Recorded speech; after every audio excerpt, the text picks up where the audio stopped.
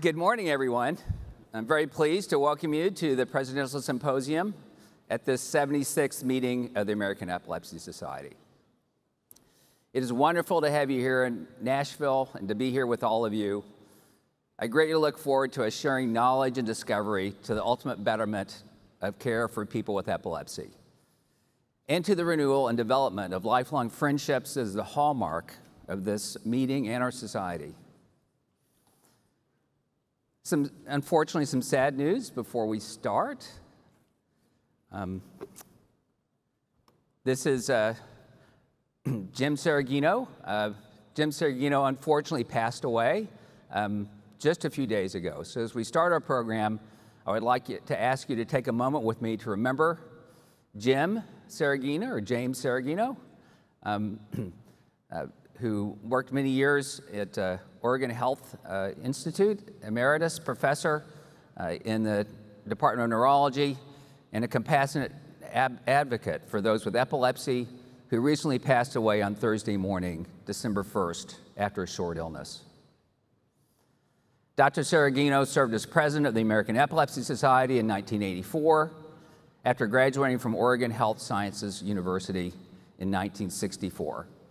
He began his career at the NIH-NINDS epilepsy branch, where he eventually served as the chief.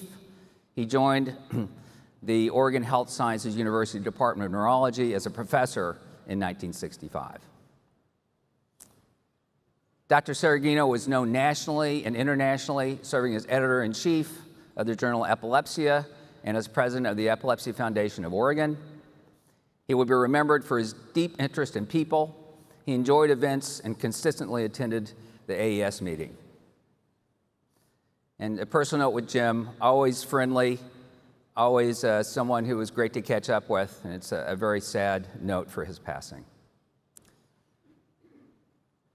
So to move on, the AES meeting takes a lot of work. And this extraordinary meeting, of course, does not happen with a tremendous amount of commitment and work by many.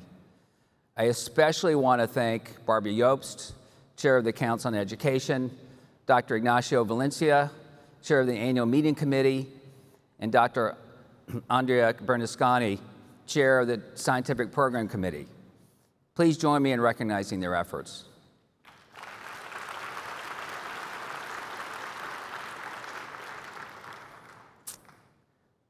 And listed here are the names of the outstanding group of member volunteers who have directed the major symposia and the investigators' workshops for this meeting. Thank you.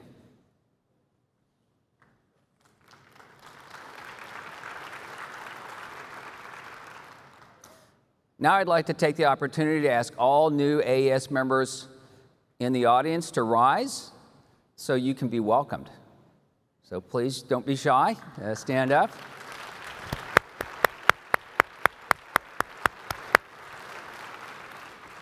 We have 1,847 new members who joined the Society this year to date, and our membership now stands at nearly 4,900 members.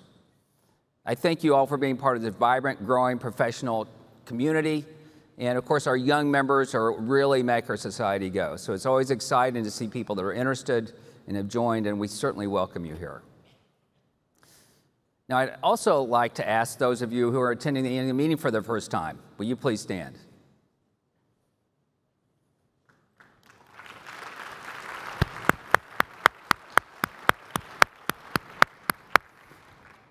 Welcome, everyone.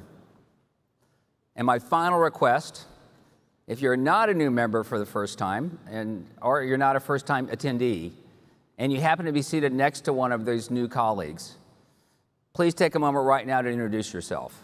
We're a welcoming community, and it starts right here. So, I'll add on that hopefully this, for all of you as new members and new attendees, this will be the first of a long journey for you. The fantastic things about the AES are the relationships that you make over the years. And many times, I keep up with many of my great friends at the AES meetings. So hopefully this is a start for a journey for you.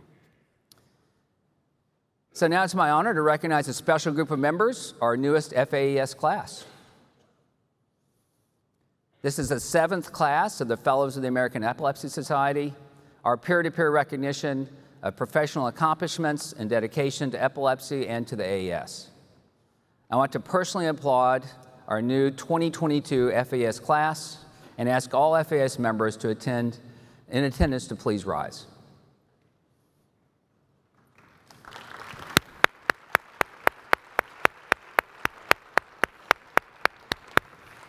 So thank you. That really is my last request. Not that there's any more standing for it. So. Well, now my next honor is to introduce Dr. Helen Cross.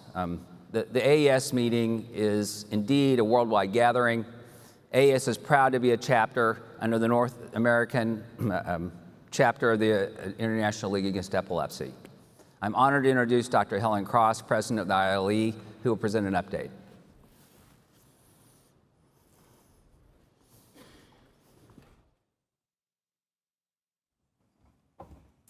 Thank you very much, and thank you for giving me the opportunity to produce a brief update on the International League Against Epilepsy activities. No disclosures. So the International League Against Epilepsy, of which I am the current president, is a global organization for those who care for those with epilepsy around the world. And it's a global organization of 129 national chapter members, of which, of course, the American Epilepsy Society is one of the larger members. And although we're only in 129 countries, chapters, we actually cover 160 countries and territories. We see that we have many roles in furthering the care of those with epilepsy, developing the evidence base, looking at where there might be a problem and how we can make a difference. Education, of course, really key, globally, worldwide. Advocacy, working in partnership with other organizations, and looking at tools with regard to improving care.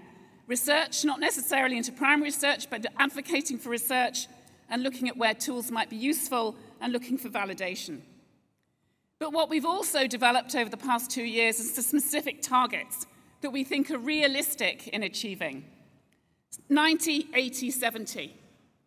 70% of those treated achieving adequate seizure control, 80% of people with epilepsy having access to appropriate, affordable medication, 90% of all people with epilepsy being aware of their new diagnosis as a treatable brain disorder. We launched a strategy at the end of 2020, which had been developed through consultations with the community. And this has 5 pillars: standards and best practice, education and development, global advocacy, research and innovation, and organizational viability, of which there are some also cross-cutting themes: congresses, publications, and communications. And our structure actually looks to advocate for administrating that strategy. The council's aligned with the specific goals that we're trying to achieve. These are a degree of continuity, not just stuck membership, not just being specific to the terms of the ILE, which are 4-year terms. Specific task forces, task and finish, to try and look at new areas, particularly where we might want to make a mark. And then what I want to highlight here are our sections. The young epilepsy section that's now been established for at least 4 years, that our epileptologists and our epilepsy researchers of the future really being involved in what we do, development of new ideas, advising us as we move forward. But also the nursing section, now a fast-growing and thriving section, where they now have 567 members as of yesterday, a structure developing a strategy. They're in 59 countries in all 6 regions of the world, another area that really will help us move forward. We still have our topic commissions to look at specific topics moving forward, led by a variety of eminent individuals from around the world and covering a wide range of different areas. And we still, of course, part of that is producing position papers. And we've developed a real system for developing position papers, not well established in the past, formulating evidence base, then formulating the idea, and then putting out to the community for comment, for then ultimately to have that incorporated. And I just wanted to highlight the position papers that were published earlier this year from the Nosology Task Force on the definition of epilepsy syndromes, of which there are 5 papers, but within which there's a lot of information, and the first time that syndromes have been formally defined in the history of the International League Against Epilepsy. Education is really a key aspect of what we do, and particularly to reach out globally to many different circumstances and environments. The ILA Academy is really becoming established. The curricula for level 1, level 2, and now also primary care are complete, and content for those different levels. Level 1 is complete, level 2 will be complete early next year, and primary care by the end of 2023. But of course, also in all regions of the world, there are many different regional education programs that reach out to the specifics of those particular regions, the needs of those specific regions. And over the last year, we've also developed an E4 series working on our experience with regard to virtual discussion. This is a specific set of webinars whereby there's pre-reading, then the webinar for discussion, and then subsequent case on the Academy for consolidation of learning. We have our publications, which are going from strength to strength. Epilepsy at Open had its first impact factor last year and went it straight with an impact factor of 4, which is outstanding. Then we also have, of course, Epilepsy growing from strength to strength, and Epileptic Disorders, our educational journal. Epigraph is one of our periodical reviews where we report on what is going on around the world, and we have a regular newsletter. And Wikipedia, we are trying to establish fact on Wikipedia with regard to epilepsy, correct what's going on, and we have a specific project looking at that. And we have an increasing digital presence. The podcasts, which have been initiated over the past 12 months, Spotify tell us are in the top 15% of those shared, which is really encouraging for raising awareness with regard to epilepsy. We have an increasing YouTube presence with all the webinars that have been developed since the onset of the pandemic, and a wide social media presence. And this I also wanted to highlight, the Global Health in Epilepsy database, which was initiated from the North American board, but then now has become more widely applicable to the global advocacy effort, a database of different projects around the world that have been going on to raise awareness, to make sure that we know there's no duplication of efforts, that we can increase collaboration, and we're really hoping that will also contribute to what I'm next going to discuss, which is the great achievement this year of achieving the Intersectorial Global Action Plan on Epilepsy and Other Neurological Disorders. After much advocacy work of the ILAE with the IBE in collaboration with the WHO, the IBE, the International Bureau for Epilepsy, being a patient organization, and of course the World Health Organization, that this Intersectorial Global Action Plan was agreed and approved by all member states at the World Health Assembly in May of this year, a 10-year action plan with 10 targets over those 10 years. It's a global agreement amongst member states of the WHO of how we should move forward. There is an associated epilepsy technical brief with advice and ideas of what can happen that will be launched next week. But the global agreement and the IGAP has 5 strategic objectives with 10 targets for countries to evaluate. And these look at closing the treatment gap, closing the inclusion gap, and closing the research gap. Now, this is a global action plan for epilepsy and other neurological disorders, but one objective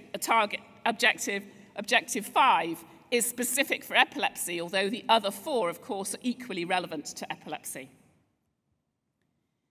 What it needs to be seen as a start, it's an opportunity for us to unlock doors to ministries of health and work with health planners and policymakers.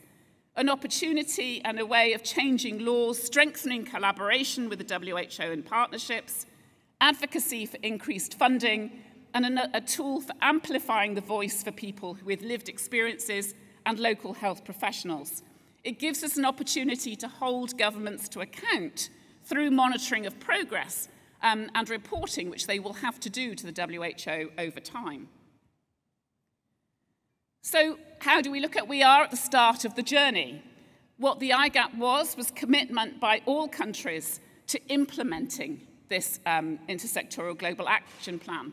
They will have committed to having data on epilepsy services and incorporating epilepsy and other neurological disorders in national health plans and budgets, and therefore giving us an opportunity to really work towards those targets of 90, 80, 70. One final word, looking at all the activity of this as we move forward over the next 12 months, I look forward to welcoming you all to Dublin in September at the next International Epilepsy Congress, September the 2nd to the 6th, where we will celebrate science, collaboration, and of course, global care for those with epilepsy. Thank you very much.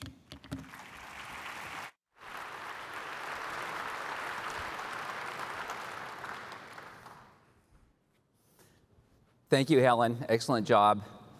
Thank you for the ILE update and for all the outstanding work that ILE has done on behalf of epilepsy. At this time, I'd like to recognize our supporters. I'd like to recognize the companies that support AES through medical educational grants, charitable gifts, sponsorships, exhibiting, and advertising. I invite representatives from those companies to stand as I read your company's name. At our very highest level of support, we'd like to thank our benefactor level supporter, UCB Incorporated. Any UCB representatives, please stand if you're in attendance.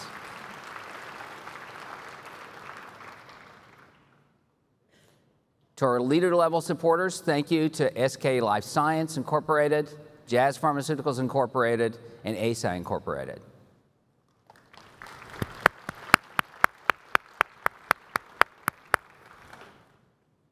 And to our partner level supporters, Neurelis Incorporated, Synovian Pharmaceuticals Incorporated, Takeda Pharmaceuticals, and Marinus Pharmaceuticals Incorporated.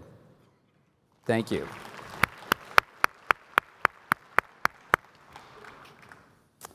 And I also say a thank you to Supernus, Upshur Smith, and NeuroPace for participating at the supporter level this year.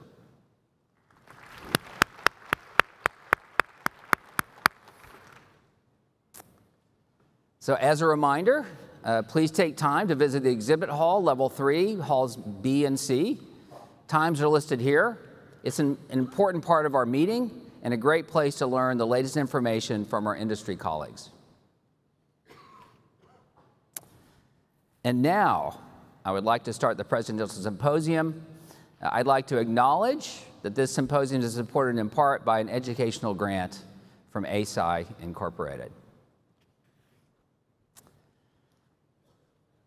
So I would, before we jump into the actual symposium itself, I would like to take time to introduce the Fritz E. Dreyfuss Lecture Award. The Fritz E. Dreyfuss Lecture Award honors the memory of Dr. Fritz E. Dreyfuss, a leading clinical epilepsy specialist, clinical investigator, and former president of the American Epilepsy Society, as well as the International League Against Epilepsy. Dr. Dreyfuss was born in Dresden, Germany, and escaped with his family in the 1930s, moving first to South Africa and then to New Zealand.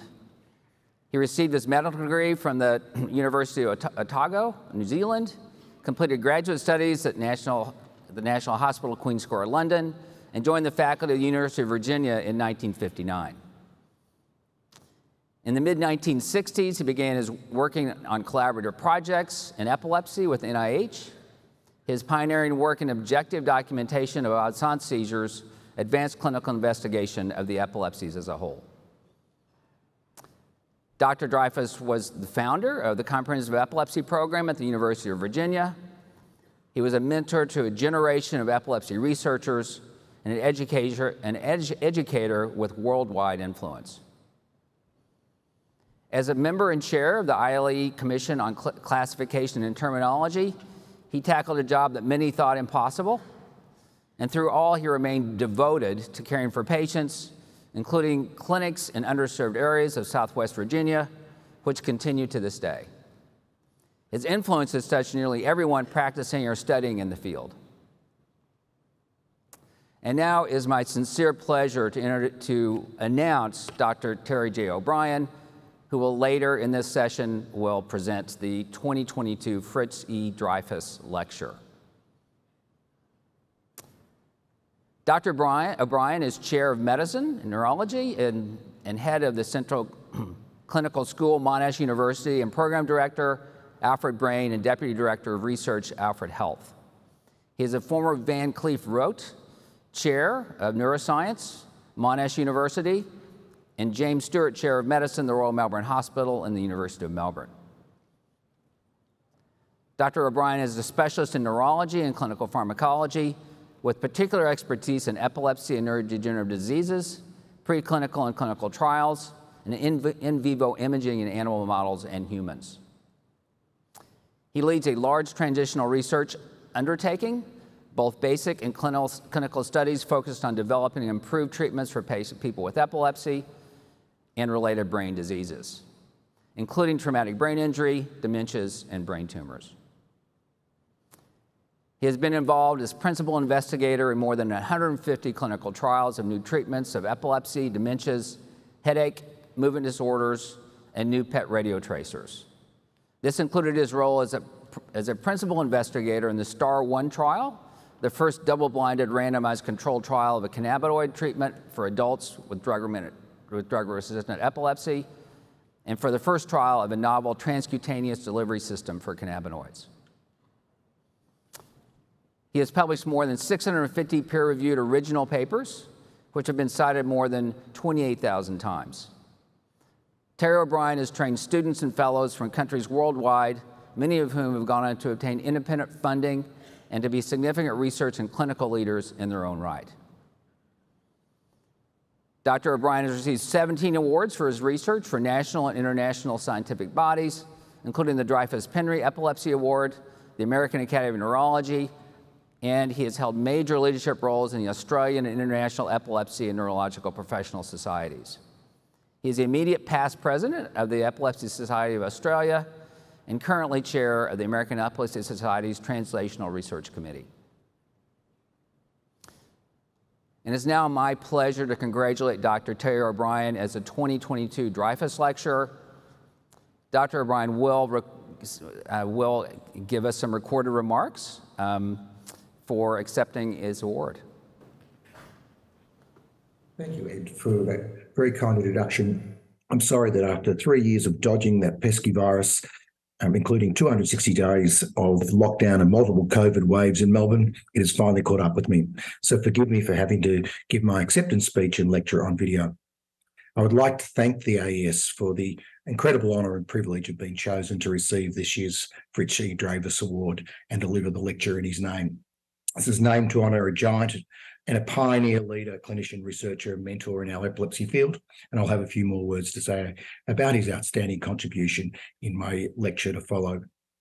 Even though I'm a foreigner who resides on the other side of the world, I've always felt very much part of the AES family ever since I first joined the society and attended my first meeting in Baltimore while I was a fellow at the Mayo Clinic in 1995. I'd like to thank the outstanding mentors I've been fortunate enough to have over my career, in particular Greg Cassino, Alzin So, and Frank Schaber, as well as my fellow participant in this presidential symposium, Mark Cook, who originally introduced me to the joys and challenges of a career in epilepsy when I was a trainee at St Vincent's all those years ago. I'd like to also thank our president, Ed Hogan, who I first met when he was doing his fellowship with Mark Cook in Australia back in 1994, and who we've been great friends, colleagues and collaborators, as well as AES spouses ever since. I'd also like to thank my many students, postdoc fellows and RAs who I've had the privilege to work with and mentor over my research journey. As everyone knows, it is they who do all the hard work, and it makes me so proud to see many of them gone on to be clinical and research leaders in their own right. Finally, I'd like to thank my family, my wife Louise and 4 children, Will, Patrick, Lawrence and Alice. Without their unending support, nothing of what I have achieved in my career would have been possible nor worthwhile. Thank you again for this great honour, and I look forward to delivering the lecture shortly.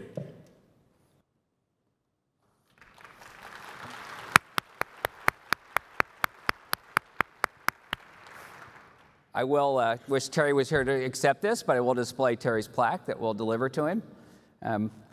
He may explain further, but Terry and I have roomed together AES for a lot of years now. So this year, that didn't quite work out. So you got an unfortunate timed case of COVID. So we wish him the best. He's feeling well, but unfortunately can't join us today. So.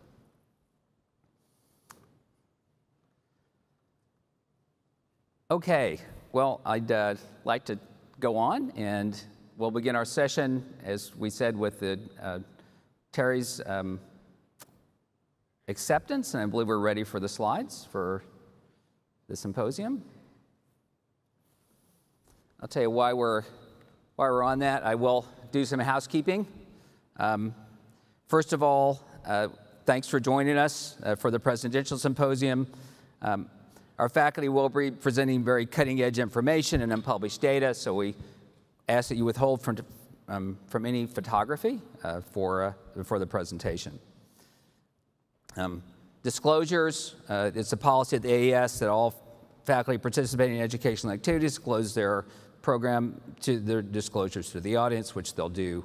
And the disclosures can also be found on the AES website. I'd like you to remember to claim credit certificates. There's online evaluations that are open until March 31st, 2023. And pharmacy credits must be claimed by January 13th, 2023. And again, please see the AES website and our very nice app for more details on that. And then finally, a reminder of the poster walking tours. These will happen shortly, at the beginning at noon today. They'll depart, and so please be sure to join with these poster tours.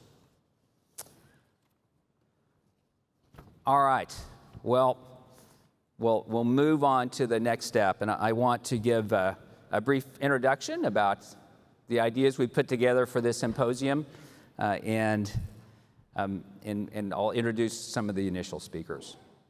So first of all, just how this came together. This first talk is on seizure semiology, John Hughlings-Jackson, and Jacksonian epilepsy. These are my disclosures, which are not relevant to this talk, and my learning objective. So the overview is first of a history and a little mystery for the John Hughlings-Jackson bust, which I'll describe, and please see the picture of the bust as it's displayed here at the front of the podium. I'd like to talk about the importance of seizure semiology and epilepsy, and then a very brief word about Jacksonian epilepsy and concepts of focal and generalized epileptic seizures. And again, with these, it'll be a very brief overview. There's a lot to be known, but this will be in the purpose of the concept of the symposium. So first, just a brief word about John Hughlings-Jackson. Who was he? Very briefly, he was born in 1835 in Yorkshire, England. He completed his training at the York Hospital Medical School and worked in York until 1859 when he moved to London. He was appointed to the National Hospital for the Paralyzed and Epileptic as assistant physician in 1862 and physician in 1867, and continued on in London until 1906. So had a long career of over 40 years. During that time, he became a very prominent figure in the foundation and concepts of modern neurology. Bear with me with a bit of history I think is really interesting, so I hope you feel the same. I read this article by Michael Trimble soon after it came out in 1997. It serves as a bit of a historical overview for Jackson as well. So this is the bust of John Hughlings-Jackson. At the time of his retirement, a marble bust was commissioned by his colleagues and presented to him as a retirement ceremony in 1907. At the time of this presentation, a couple of quotes I think are appropriate to highlight his standing in the neurological community. Sir William Gowers stated that, "Let us look upon this bust and then turn to the living counterpart, our master." So his expertise was recognized by his contemporaries. Finally, when asked about what it was like to sit for the bust, he said, "It is hard work doing nothing. Sitting still is being under restraint, and that is an active inhibitory process. So those of that have trouble sitting still can't quite say that eloquently, but he was able to do that. Fits into some of his neurological theories as well. So that was the original presentation, and Hughlings-Jackson has garnered other admirers over the years. Wilder Penfield was a great admirer, and he commissioned a bronze replica of the original bust to be displayed at the Montreal Neurological Institute.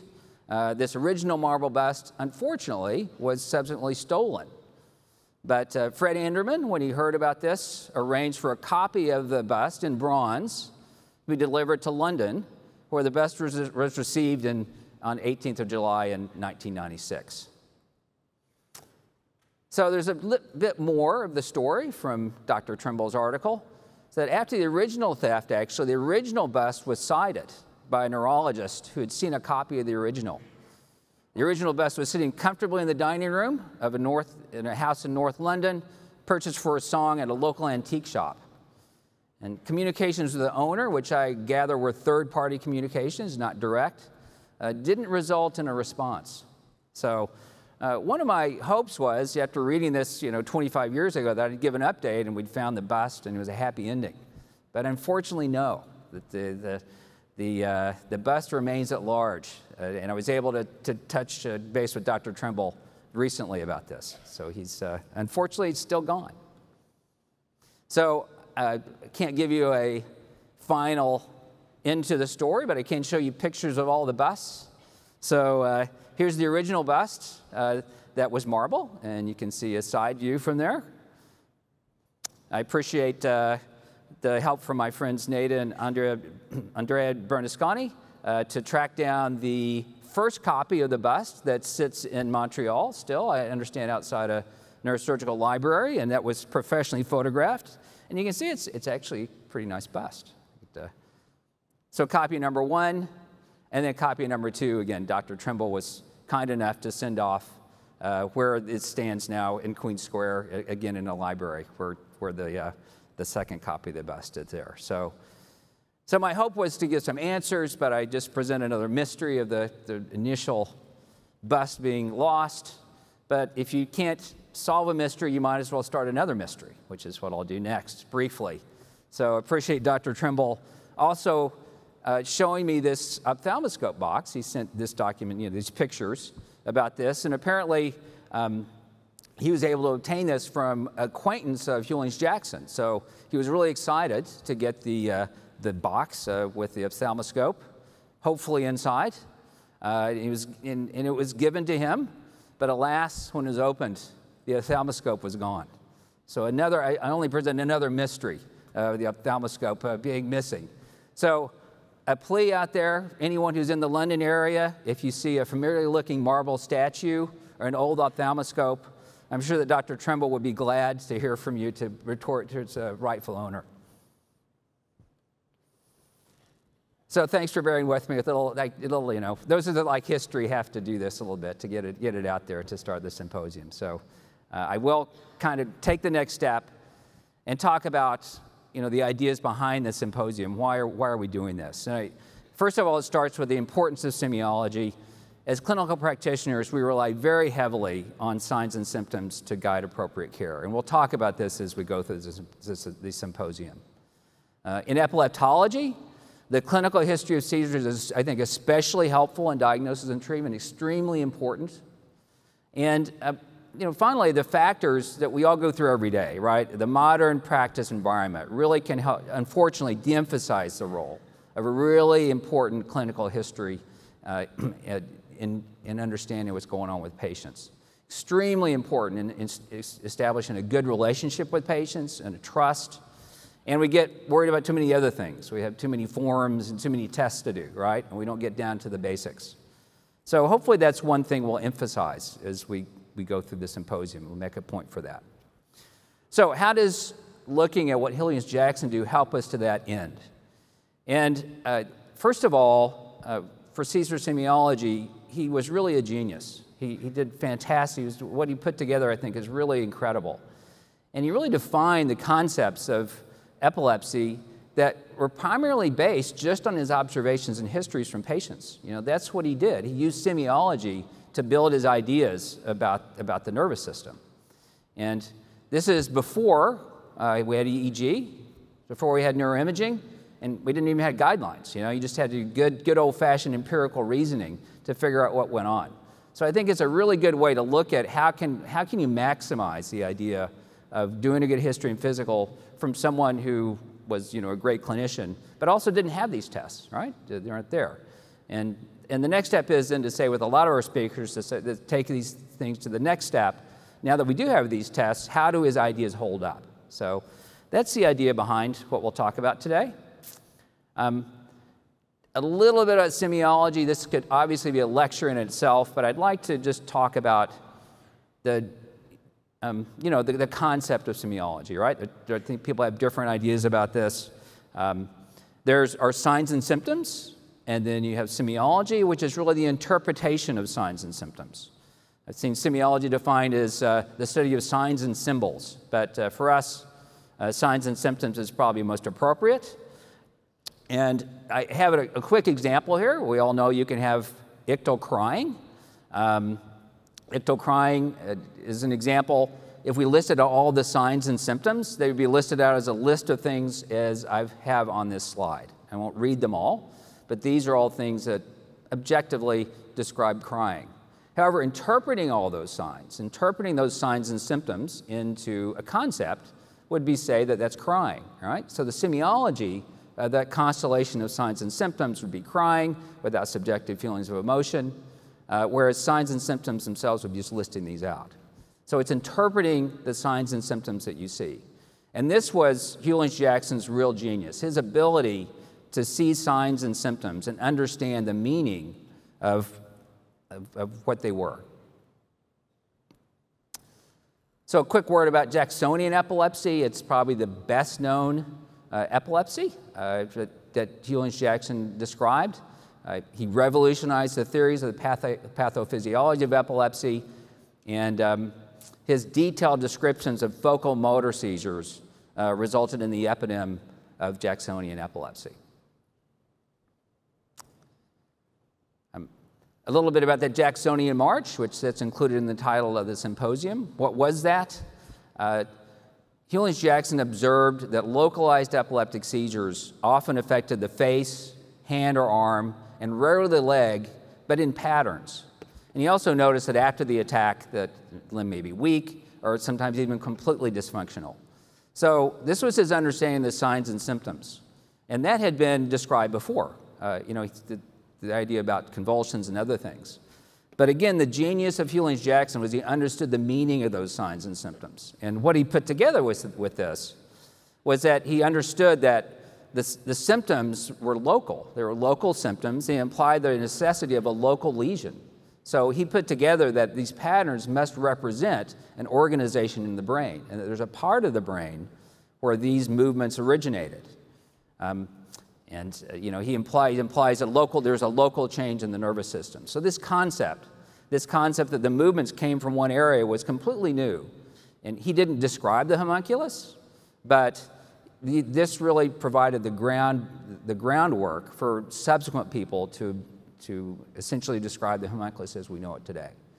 So that's why the prominence of Jacksonian epilepsy, especially historically.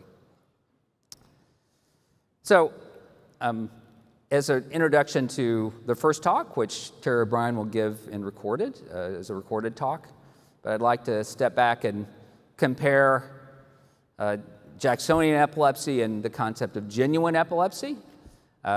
Genuine epilepsy was a term that was used in the 19th century, Hughlings-Jackson's time, which was relatively nondescript. I'd like to present this to you all, though, as an idea that this is very similar to what we would call generalized epilepsy now. Again, it wasn't completely defined, so hopefully I can be convincing. But genuine epilepsy was idiopathic, not associated with gross brain pathology. The definitive clinical characteristics include cognitive deficits, psychosis, neurosis, and strong inheritance. A little more objective comparison were from the writings of Hughlings-Jackson himself. If you look on the left, it has what he called the genuine epilepsy of authorities. On the right, unilateral beginning convulsions. I'd like to present those to you as generalized and focal epilepsy, as described them today.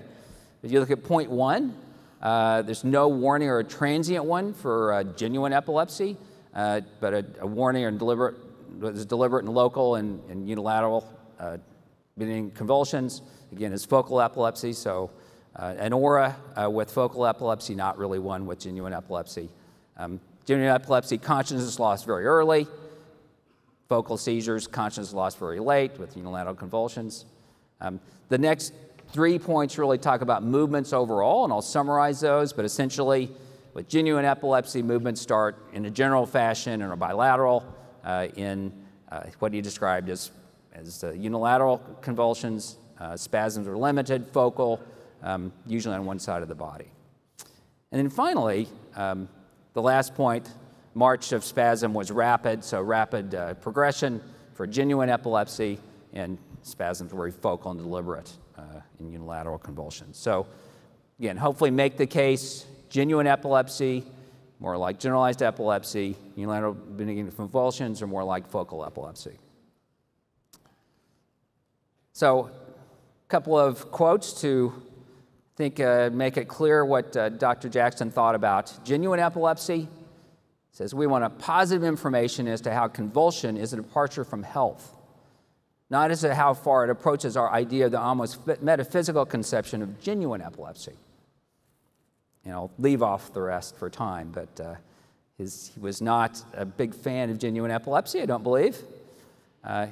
And one other quote, which is also telling about this, it says, we shall ultimately be able not to speak of a certain symptom as constituting genuine epilepsy or some variety of it, but of these or those particular symptoms as pointing to a discharging lesion in this or that particular part of cortex. So I present to you genuine epilepsy from a Jacksonian perspective is what we think of as generalized epilepsy, unilaterally beginning convulsions as focal epilepsy. And I think, interestingly, I think some of us still have those conversations today. What really puts these two things apart?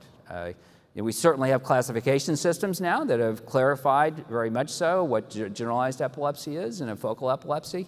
But I think that the closer you look, sometimes the more complicated it gets.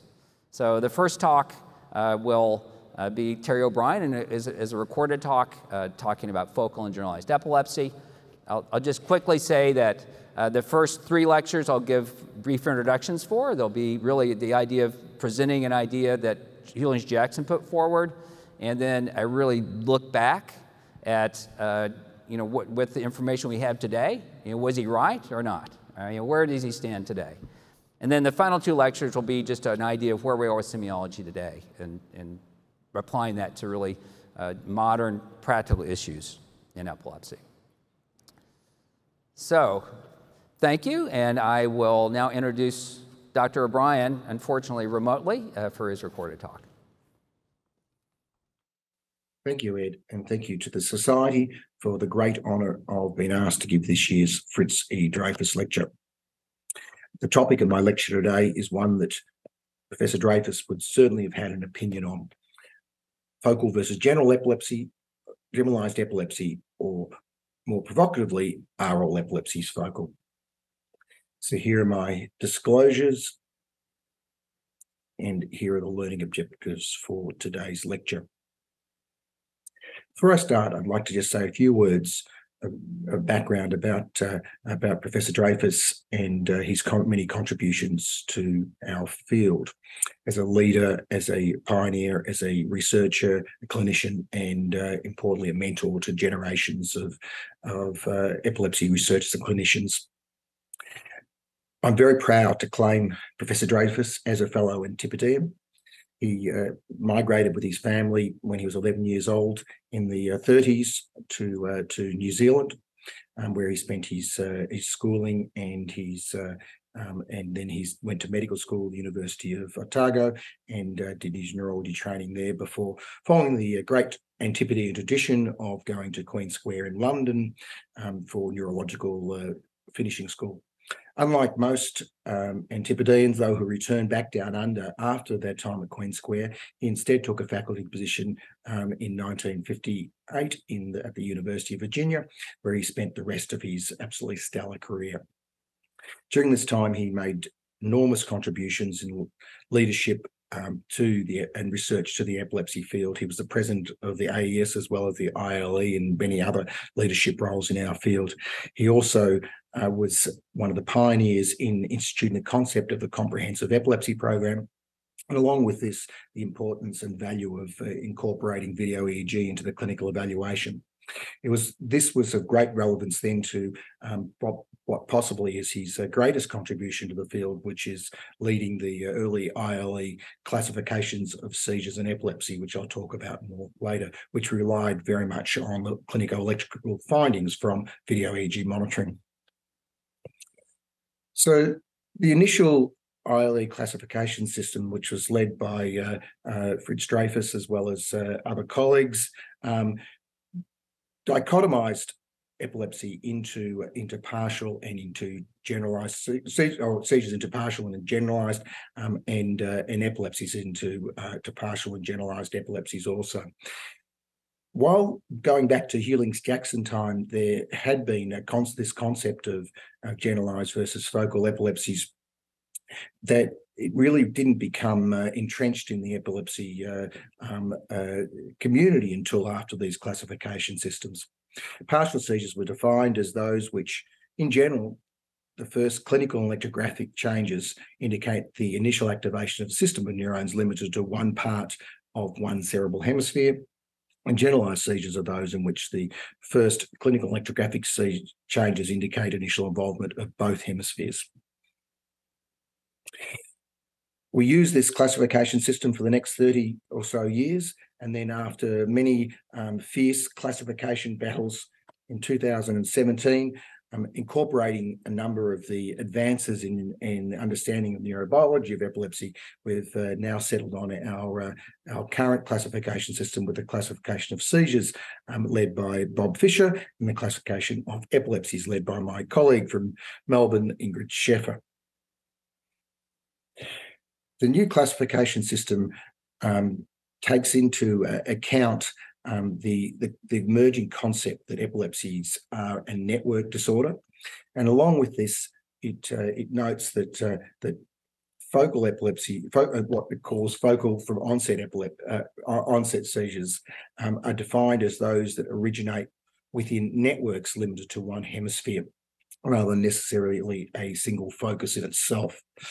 And generalized from onset seizures were defined as originating at some point within and rapidly engaging bilaterally distributed networks.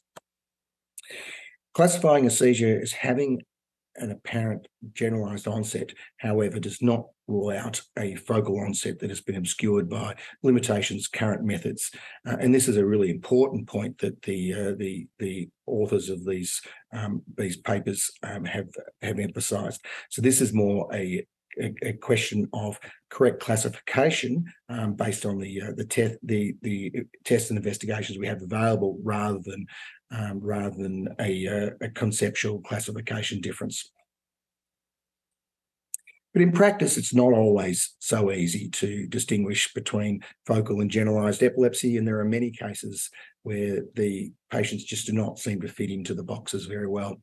And this is an illustrative example from my colleague Andrew Neal from Melbourne, who had her home portable video EEG monitoring read by fellow panelist Mark Cook. She's a 26-year-old woman who has been diagnosed with idiopathic generalized epilepsy, specifically JME. She's had four generalized tonic-clonic seizures since age 15, all of which have been related to sleep deprivation with or without alcohol excess. Pretty typical story for a JME with morning myoclonus since teenage years after sleep deprivation. She has a maternal aunt who has had epilepsy since childhood. Interictal EEGs have consistently shown 3 to 4 hertz spike and wave and polyspike and wave discharges in a generalized distribution. High quality epilepsy protocol MRIs have been normal, and she's been treated predominantly with lamotrigine at a dose of 400 milligrams in the morning, 300 milligrams at night, with reasonably good seizure control. except for those breakthroughs mentioned, convulsions mentioned above, largely which had explanations for them. However, over the past 2 or 3 years, she's developed a new seizure type, which occurs 2 or 3 times a month. With this, she feels a stereotyped sense of dry mouth, nausea, dizziness, a feeling of heat, and feeling hot. Lasts approximately a minute, and she does have cognitive changes associated with this, but not complete amnesia. This may resolve or may progress to limb shaking of one or more upper limbs, and she feels that she's completely aware of that. The episodes last a couple of minutes, and post-event, she has some cognitive and motor dysfunction before a few minutes before completely recovering. Andrew organised for her prolonged 7-day home video EEG monitoring using the Seizure technology, and the prolonged interictal EEG during wakefulness and drowsiness demonstrated the typical 3 to 4 hertz spike wave and polyspike wave discharges that you would expect to see in someone with an idiopathic generalized epilepsy.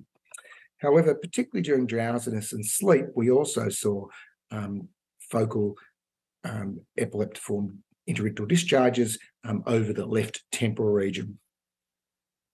And this was one of her typical new type of seizures that were captured during the home video EEG monitoring. And I present this with the permission of the patient. Starts with some bursts of generalized spike wave discharges. And then the patient develops a rhythmic theta delta discharge maximal over the left temporal region. And clinically, she's obviously experiencing that hot feeling. Sits up.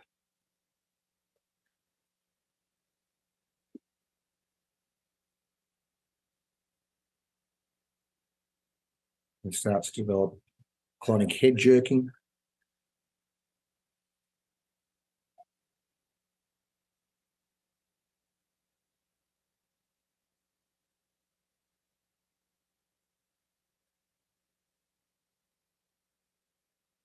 With forced head turning to the right. Clonic jerking and elevation of the right arm in a figure of 4 pattern.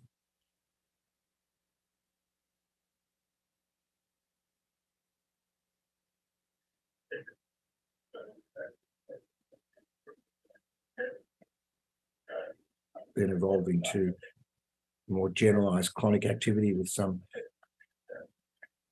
tonic positioning of her limbs.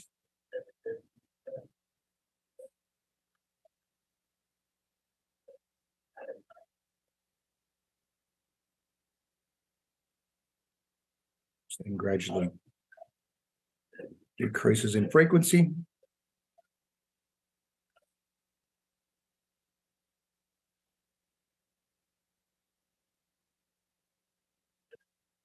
Until ceasing after about a minute and a half.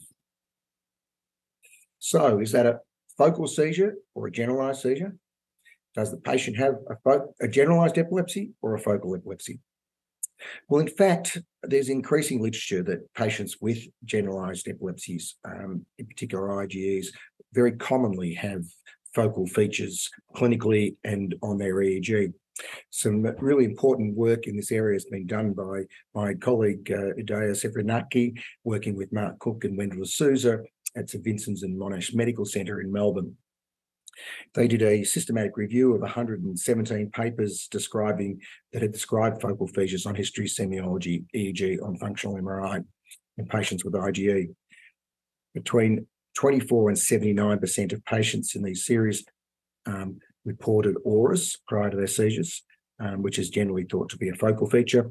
Video EEG monitoring of generalized convulsions showed focal features on semiology in 35 to 46%, with force head turning, eye version, figure of 4 size, focal clonic activity, asymmetry in tonic and clonic phases, hemiconvulsions, fencing posture, unilateral tonic dystonic posturing, postictal nose wiping, postictal hemiparesis, and asymmetrical seizure termination. 76% of patients had oral and manual automatisms, particularly in longer seizures. Focal intellectual epileptiform discharges were seen on the EEG in 35 to 56% of patients, including those with JME, like our patient. And these particularly were reported over the temporal region during drowsiness and sleep, as in our patient. They then subsequently did a further study on 120 of their own patients who had GGE or IgE, with a mixture of different IgE syndromes, who were studied with 24-hour ambulatory EEG recordings. 66% of these patients, of the 107 patients who had epilepsy from discharge in the EEG, had at least one atypical abnormality in EEG, particularly during drowsiness and sleep, which included asymmetry in 28%, focal epilepsy from discharges in 21%, a third of which were exclusively unilateral, with frontal being the most common, followed by temporal, followed by occipital uncommonly. There was also focal onset of epileptic paroxysms in 13% and focal offset of the paroxysms in 8%. So, what's going on in patients with these focal features in IgE? As we rarely put electrodes into patients with IgE because they're not considered eligible for resective epilepsy surgery, a lot of the basic neurophysiology work has been done in rat models, particularly the gears and the gears generalized absence rats from Strasbourg, and also the Wag-Rye rats model. Both of these are Wistar strains that have been selectively inbred to manifest bursts of generalized spike wave discharges, which occur about 7 Hz and are associated with arrestive activity in the rats. They show a pharmacological responsiveness to anti-seizure drugs that is similar to what we see in clinical practice for absence seizures, with the fundamental biggest difference being the fact that their spike wave discharges are faster than the 3 Hz discharges normally seen in humans. Some really groundbreaking work was done by the group of Guy van Ludechaar in Holland, where they put grid electrodes in over the cortical surface in vivo of the Wag-Rye rats, and with some really nice network analysis showed that the seizure discharges actually commenced focally, with a focus in the lateral somatosensory cortex. My colleague Didier Pinot from Strasbourg, who I did my sabbatical with, has also done extremely nice single cell in vivo recordings in the gears rats, and has demonstrated that in fact the spike wave discharges usually commence with a brief theta discharge of about 7 Hz that occurs in the somatosensory cortex and then triggers the spike wave discharge. In fact, this 7 Hz thetaism is also seen in non-epileptic rats, but in the non-epileptic controls rats, it doesn't trigger a absence discharge. There we go. And in some ways, we can think of this like the match, the somatosensory rhythm being a match, and when it hits, when it's flicked into dry wood, such as an epileptic thalamocortical circuit, it ignites with generalized hypersynchronization and results in a generalized absence seizure. On the other hand, when it's flicked into wet wood in a non-epileptic thalamocortical circuit, then it doesn't take off and doesn't induce a seizure.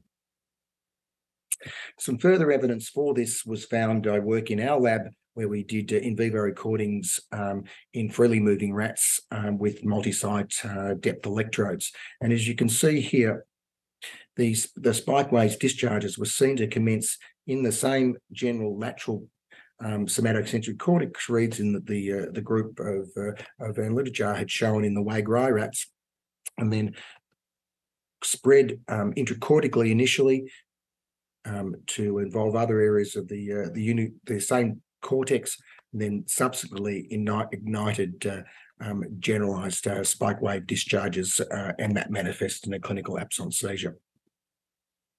We also showed, by applying 7 Hz stimulations on these electrodes into epileptic rats, that we could actually trigger with a 7 hertz 2-second simulations mimicking this somatosensory rhythm, that we could actually trigger typical absence type seizures, which looked identical on EEG and clinically to what we saw with spontaneous absence seizures in gears, and these were not triggered in non-epileptic rats at the same stimulation rate.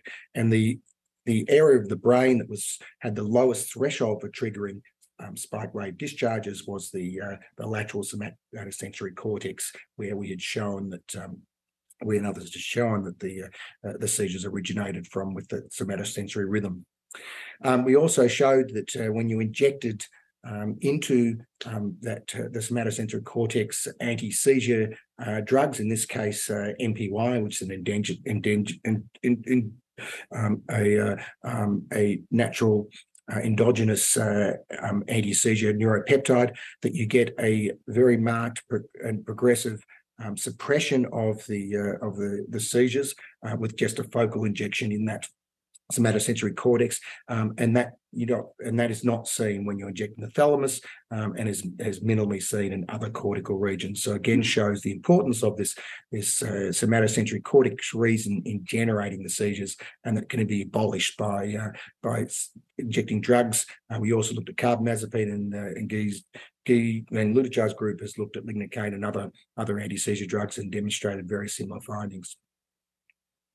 Some very nice functional MRI work has been performed by the group of my colleague in this presidential symposium, Hal Bloomingfield, and again shows that the first change at the beginning or just before the generalized spike wave discharges occurs in that somatosensory cortex before engaging other brain regions.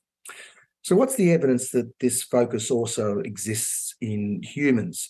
So this is an example of a absence seizure in a patient with a young man with juvenile absence epilepsy. And you can see at the beginning there is a little theta discharge, which leads into the generalized 3 hertz spike wave, which is seen maximally over the frontocentral region, which would correspond with the somatosensory cortex.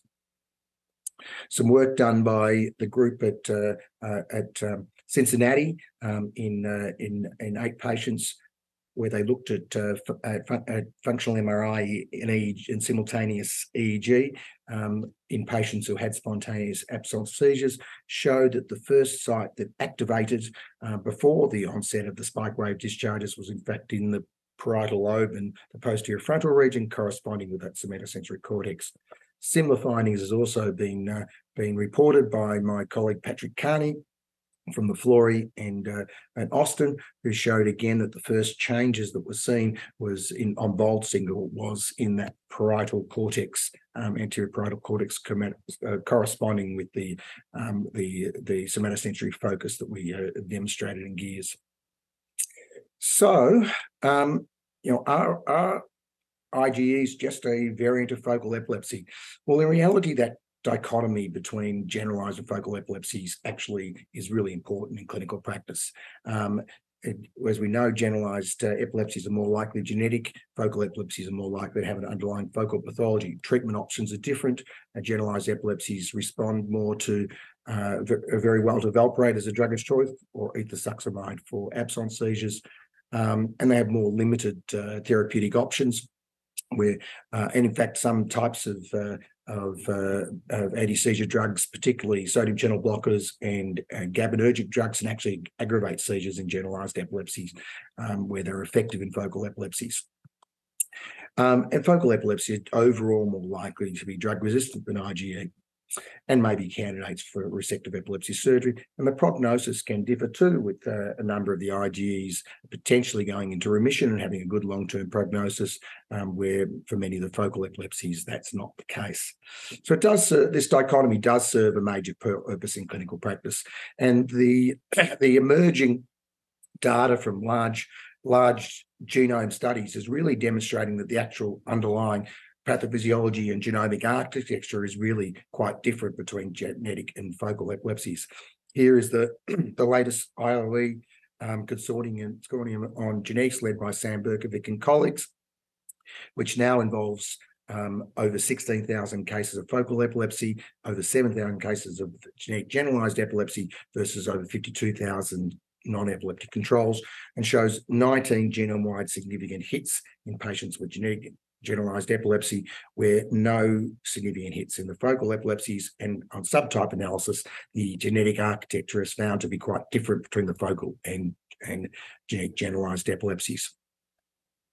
More recent, it's also recent work from the Epi25 consortium, which looked at whole exome sequencing data, found that ultra-rare variants, looked at ultra-rare variants in biological informed gene sets that have been implicated in epileptogenesis in patients with DEEs, GEEs, and non-acquired focal epilepsies compared to matched controls, and found that in the GEEs that there was a higher ultra-rare variant burden in gene sets derived from inhibitory versus excitatory neurons or associated receptors, while the opposite was true in the focal epilepsies. And the excess of ultra-high variants in both the generalized and focal cases were in the same genes that had been implicated in GWAS as having common variants. So it suggests that rare covariates work in concert to cause these dichotomous epilepsy phenotypes, but they do differ. And it may be that the GGEs are caused more by abnormal inhibitory mechanisms, while the focal epilepsy is more by excitatory mechanisms. And this may explain why some of the GABAergic drugs, which increase inhibition in the brain, actually aggravate generalized seizures. So just finally, evidence that there is a dichotomy between generalized and focal epilepsy is some data that Nia Chirac produced in collaboration with Phyllis Onat when she was visiting in our lab, where she looked at the susceptibility of gears versus NEC rats to kindling, and found that the gears rats were resistant to the progression of kindling into the fully kindled state, suggesting that there was something about the underlying pathophysiological structure of the generalized epilepsies that these rats had that actually inhibited the development of focal epilepsy. So to finish, there's much evidence from human and animal studies that generalized seizures can arise from cortical foci and may have focal, clinical, EEG and fMRI features. However, this is not inconsistent with the new ILE classifications for seizure types, which says generalized from focal onset seizures are defined as originating at some point within and rapidly engaging bilaterally distributed networks. So the fact that they do arise focally, at least on some occasions, is not inconsistent with them being generalized seizures. Where focal or onset seizures are defined as originating within networks limited to one hemisphere. And they demonstrate consistency as always coming from that same focus. And there is evidence from pathophysiological mechanisms that the mechanism between generalized and focal epilepsies are distinct. And clinically, patients with focal for onset seizures are usually differentiable from focal from generalized onset seizures are usually differentiable from focal from onset seizures with expert epileptological assessment. And this is actually really important for selecting treatment options, prognostications, and genetic counselling. So thank you again for inviting me to deliver this lecture, and I apologise for not being able to deliver it in person. Hope to catch up with many of you later in the meeting once I'm released from my isolation.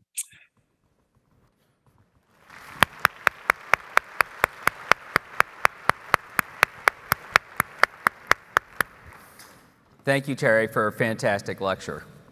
Well summarized. So I will give another brief introduction for the next two talks. And again, the first three talks will be talking about concepts within epilepsy, and then the last two will be more kind of a modern day importance of seizure semiology.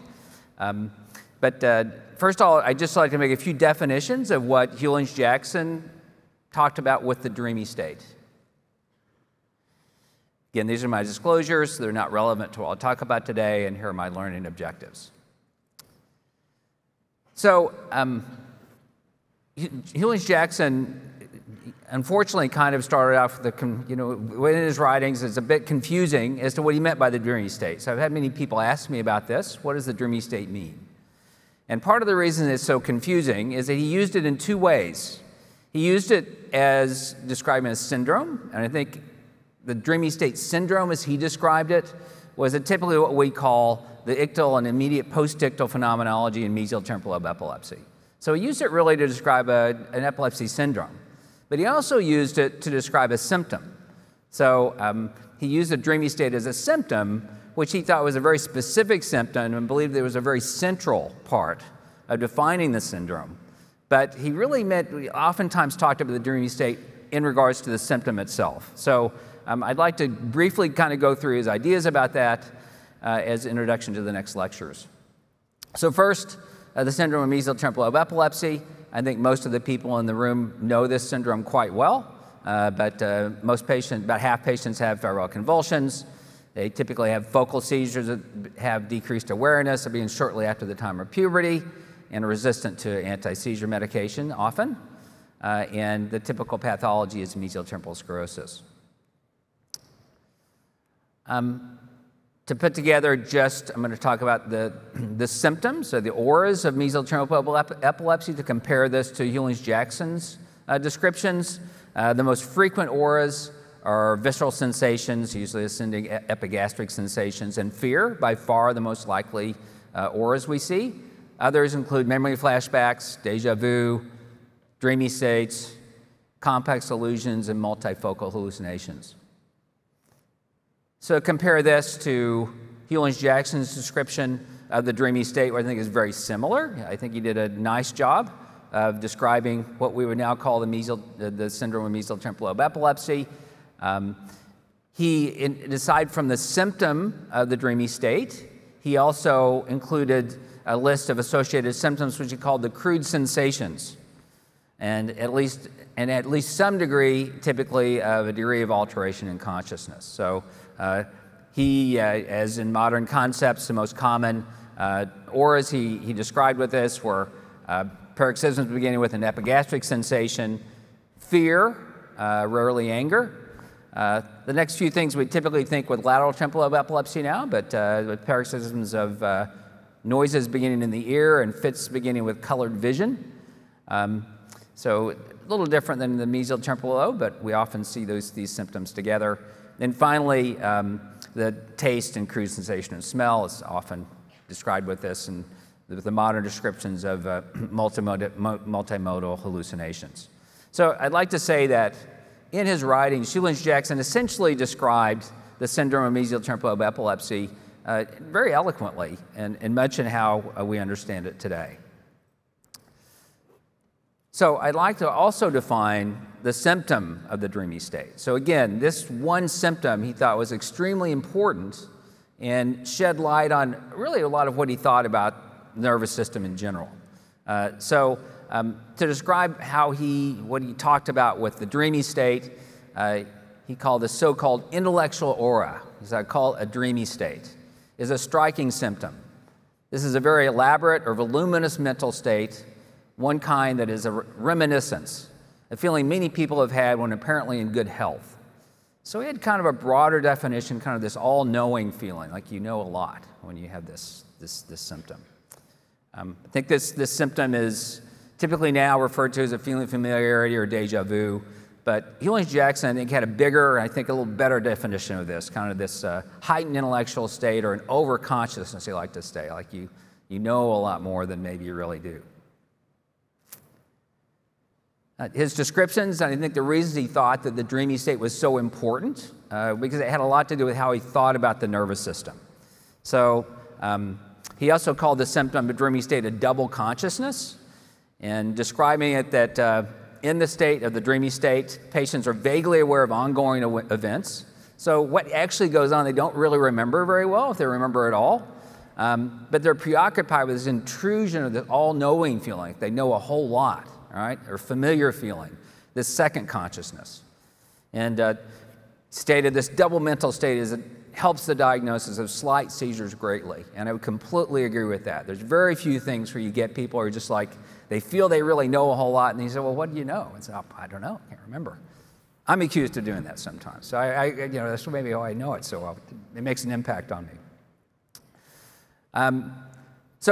One example, this is a really interesting historical example. Dr. Z, who I'll talk about a little bit more in the next slide, was a physician, and he had very many interesting descriptions of his seizures, and he describes the dreamy state from his own perspective. He says, I was carelessly looking around me, watching people passing, etc., when my attention was suddenly absorbed in my own mental state, of which I know no more than it seemed to me to be a valid and unexpected recollection of what I do not know.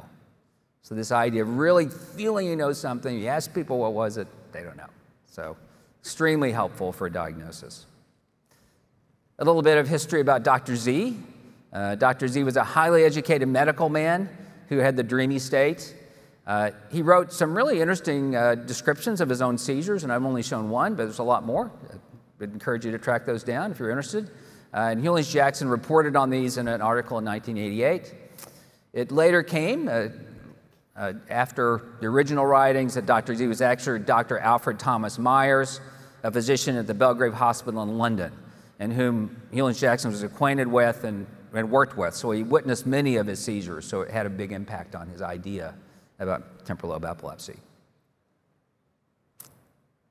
So again, as I talked about before, Hughlings-Jackson's real genius was not just describing the symptoms, but understanding what they meant, the semiology. What did he think was the semiology, the symptom of the dreamy state? And this is why I think he made it a central part of the syndrome itself. And what he really built on with this was the idea about excitatory and inhibitory processes in epileptic seizures. So he said the dreamy state is a self-duplex. It is both an abnormal mental state, one imperfect by deficit and imperfect by excess. So he understood there was a part of the brain being excited and a part of it being inhibited. And he describes it a little bit more here in relationship to the dreamy state. In the dreamy state, there is a double mental state, a negative and positive element together. The patient is seized with a slight fit, suddenly becomes vague as to his present surroundings. So, the inhibitory part, where he's not, really able to take in new information. But at the other time, he has a very positive sensation at the very same time, and an instant of having the dreamy feeling, with this feeling of familiarity. So from the clinical signs and symptoms, the idea that there's an inhibition and excitation within the nervous system at the same time. He understood the clinical phenomenology of the dreamy state to represent these excitatory and inhibitory processes, as I talked about. And he wrote extensively about this. I'm only scratching the surface of what he had to say. It's a very interesting way of talking about hierarchies in the nervous system and otherwise. But he used this as a central way to think about excitatory and inhibitory processes in the nervous system. And so we're very lucky to have Dr. Blumenfeld talk to us about excitation and inhibition during temporal lobe epileptic seizures to give us a contemporary view of this subject. A couple more slides to introduce Dr. Bernastoni's talk, so you don't have to listen to me again between these next two presentations. But not only did Hughlings-Jackson describe the dreamy state as a syndrome and symptom, but he also localized the seizures. So I mentioned that he primarily used clinical semiology to make his postulations. He did have neuropathology, but that was not in vivo, obviously. But he did follow cases and document their localization by post-mortem examination. So he did participate in Dr. Myers' autopsy when Dr. Myers died in 1894, where he described a very small patch of softening in the left uncinate gyrus. He eventually correlated the dreamy state with post-mortem examination in several cases, including the case of Dr. Myers, and what proved to be some of his very final publications through clinical pathological correlations. He linked the discharging lesion of the dreamy state to the mesiotemporal region, what he called the uncinate group of fits. And to quote him, he said, this was on the hypothesis that the discharge lesion of these cases are made of some cells, not of the uncinate group alone, but of some cells of different parts of the region of which the gyrus is a part. A vague, very vague circumspection, I admit, the uncinate region. So I'll Dr. Bernasconi will expound on this and give us, I know, a fantastic lecture. But you get from this quote that I think he understood it wasn't just that area, that this was also from surrounding areas of which the uncinate region, which the mesial temporal region, essentially was a functional part. So this idea about networks, and he wrote a lot about hierarchies of the nervous system. So we have the pleasure to have Dr. Neda Bernasconi will present the lecture, Neuroimaging of TLE, to discuss the current findings and concepts of localization of temporal lobe epilepsy. So with no further ado, I get to thank you.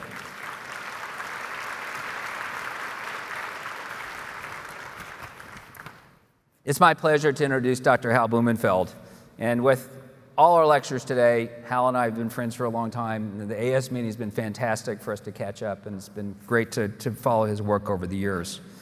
Hal is the Longridge Williams Professor of Neurology, Neuroscience, and Neurosurgery at Yale University. He's an expert on brain mechanisms of consciousness and altered consciousness in epilepsy. He directs the Yale Clinical Neuroscience Imaging Center and is an active epilepsy neurologist and leads a multidisciplinary research effort largely funded by the NIH. Hal has done some fantastic things. He's one of these guys who can do a little bit of everything. Most people know that Hal's written a general neurology book in his spare time. He's you know, as stated, a great clinical neurologist, and as he'll show today, has done some fantastic research in this area. So Hal, it's my pleasure to welcome you up to the stage. Yeah. Thanks so much. Thank you very much. Thank you for this wonderful symposium. I think that it's really great to put things into a historical context with Hughlings-Jackson, and really enjoyed Terry's talk about generalized and focal, which are important concepts that have been around for a long time, and putting them in historical context and the modern discoveries are fascinating. Additional historical context comes from the idea of epilepsy as a network disorder versus a focal disorder. Interestingly, speaking of history, the last time I spoke at the Presidential Symposium was the year 2000 in Los Angeles, where Susan Spencer was the president at that time, and I had just finished my fellowship, and she gave me the opportunity, and I remember looking out at this room with many people, and it's the same feeling, I gotta say now. There's a lot of people here, so it's fun to be back, and I appreciate the opportunity. Thank you very much. Let's go to the next slide. I have nothing to disclose. Next slide, please. The goals, the learning objectives of what I'm going to speak about is to define the role of excitation and inhibition causing impaired consciousness in temporal lobe seizures. And by understanding this fully, I think expanding on the concepts that we heard about from Dr. Hogan and coming from Hughlings-Jackson of excitation inhibition, we may be able to come up with new treatments, leveraging this understanding of excitation and inhibition happening in the brain during focal epileptic seizures. Next slide, please. As we heard, Hughlings-Jackson, really based on semiology alone, was able to come up with these ideas that during the dreamy state, the state of impaired consciousness, which is so common in temporal lobe seizures, there seems to be this interplay of both excitation and inhibition occurring simultaneously. And a lot of what he described had to do with the experience of the patients, and this is something that I'm not going to focus on too much today. I hope that Jackie French in her discussion later on might come back to some of these concepts. I'm going to talk a little bit more about the impairment of consciousness that is so common. And again, Jackie French has worked on this. Delgado Escueda, others years ago published important papers demonstrating that a very important consequence of focal seizures in the temporal lobe is the impairment of consciousness. And in this dreamy state, as Hughlings-Jackson pointed out, I believe that both aspects, both the experience of the patient as well as this impairment of consciousness, are dependent on a mixture of both excitation and inhibition. Next. This is a Epilepsy Foundation video from a few years back. We'll see Dick Mattson describing a patient with a focal temporal lobe seizure. You can start the video, please. Notice it was unresponsive. when people are speaking to him, and that he has purposeless movements of one hand as well as some swallowing automatisms. And this all goes on for about a minute and a half. Notice the mouth movements. Clearly he seems to be awake, but seems somewhat confused. So he's unable to Another respond. finding in looking at this attack is that there's a clear asymmetry. So the patient's unable to respond during the episode, and he's got, as Dr. Matson's pointing out, some automatisms. His fiance tries to speak to him, but So he's now, unable to respond. yeah, the episode has ended now, and he has some post-ictal aphasia and is beginning to become more responsive. So what is that state that we just saw? Okay, it's not coma, right? The patient is awake, clearly awake, looking around, but is unable to respond normally, is confused, and has some problem with interaction with the environment and inability to form new experiences or to remember afterward what's happening. And this is what we see commonly in temporal lobe seizures. In addition to the experience that people have of these seizures, the interaction with the environment is affected, and their ability to form and remember new experiences is severely impaired. Again, not coma, but I would say this resembles, he called it a dreamy state, another stage of sleep. Dreams occur most commonly, as we all know, during REM sleep. But during slow wave sleep, we have parasomnias. Parasomnias, I would say, look a lot like this. So people could wake up, they could do sleepwalking, and people have behaviors that are purposeful appearing, but are in a state that is similar to encephalopathy, where we have slow waves in the cortex, and we have dysfunction and impaired ability to respond normally. Again, similar to encephalopathy or delirium or perhaps parasomnias in slow wave sleep. So I'm going to postulate that that's the state that we're seeing. So yes, a sleep-like state, a dreamy kind of state, but dreams are less common in slow wave sleep. I think that this is the state that we're seeing in these patients. Let's go to the next slide, please. This is the hypothesis we came up with a number of years ago to try to describe what's happening in focal temporal lobe seizures with impaired consciousness. Normally, we're conscious because our cerebral cortex interacts with subcortical arousal structures, including the upper brainstem, medial diencephalon. If we have a focal seizure, next please. If we have a focal seizure involving one mesial temporal lobe, this can produce phenomena like deja vu or other rising epigastric sensations, other sorts of fearful sensations confined to the limbic type of semiology, limbic phenomenology.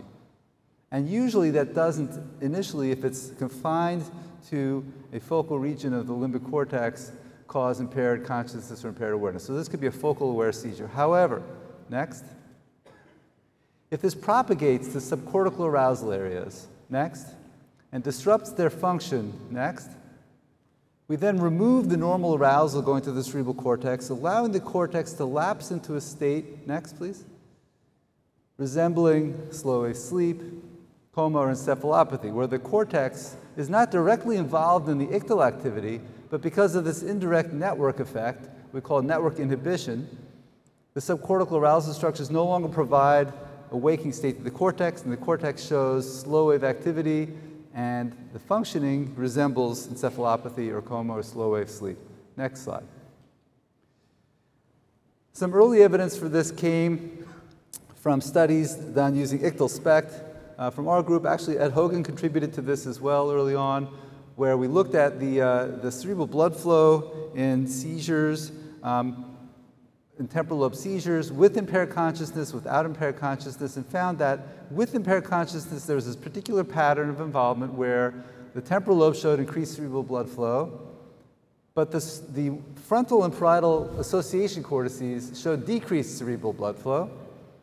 And this was associated with abnormal cerebral blood flow also in arousal structures in the midbrain and the thalamus, as shown here on the left panels.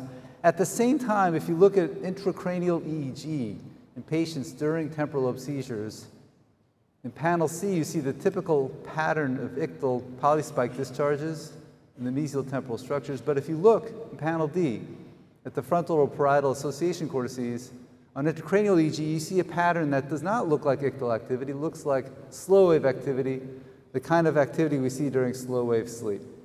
Next slide. This is just an expansion of this kind of work. These are some papers done by our lab and Dario Englot. And Fabrice Bartolome has also done very important, his work has also done, his group has done very important work also looking at the network patterns, the network connectivity changes in the global workspace functioning during these seizures. And I would say that these kinds of ideas of decreased arousal and also impaired network function are complementary views of how the cerebral cortex and subcortical structures become dysfunctional during this type of epileptic seizures. So these are timed panels at different time points. And next, please. Next. You can see that at the onset of the seizure, there's low voltage fast activity occurring in the medial temporal lobe. Next. Next. And at the same time, next, if you look at the frontal parietal association cortex, you see slow wave activity. Next, please. And next. To really understand what's going on, back please. Back please to the fMRI. One more back, please. Sorry, I apologize.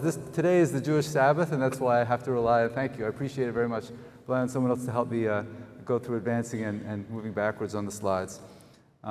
This is an approach that we and others have taken to try to understand the fundamental neurobiology of what's happening in the brain. So the human work has shown us that there seems to be this big network effect where a focal seizure in the limbic system is disrupting cerebral cortical function, and that there's impaired function at the same time of deep structures in the brain. So using studies from a rat model, this is a grad student in our lab, Josh Modulo, developed this along with Dario Englot working earlier when he was a grad student in our lab, developed a rat model of focal limbic seizures. Inducing a focal seizure in the hippocampus, you can see that there's increased activity shown by warm colors in the hippocampus. And you can see the cerebral cortex at the same time shows that blue color, so that's depressed function. Very similar to what we see in people during temporal lobe seizures. So what's causing that depressed function in the cerebral cortex? If you look at the label which says CL and MT on these slides, those are subcortical arousal structures. The midbrain tegmentum and the centrolateral nucleus of the thalamus, something I'll come back to in a little bit. Key arousal structures are inhibited along with the cerebral cortex. And if you look at the septum in the top row, the lateral septum, which is strongly connected to the hippocampus, and if you look at the anterior hypothalamus, those areas show increased activity. So the idea is that those areas, subcortical areas like the lateral septum and anterior hypothalamus, are inhibitory. They're activated by the seizure, they contain GABAergic neurons and inhibit CL and MT, the arousal structures, in turn leading to depressed function of the cerebral cortex. Next slide, please. Here's a summary of that idea. You can see the hippocampus is seizing on one side of the slide, and on the other side of the slide you can see that slow wave activity in the frontal cortex. So how do those become connected? The seizure in the hippocampus propagates to subcortical structures like the hypothalamus, lateral septum. Those in turn inhibit, through GABAergic projections, arousal structures in the thalamus, basal forebrain, pedunculopontine tegmental nucleus, other structures in the lower brainstem which might be critical for things like respiration and cardiac function could contribute to SUDEP as well.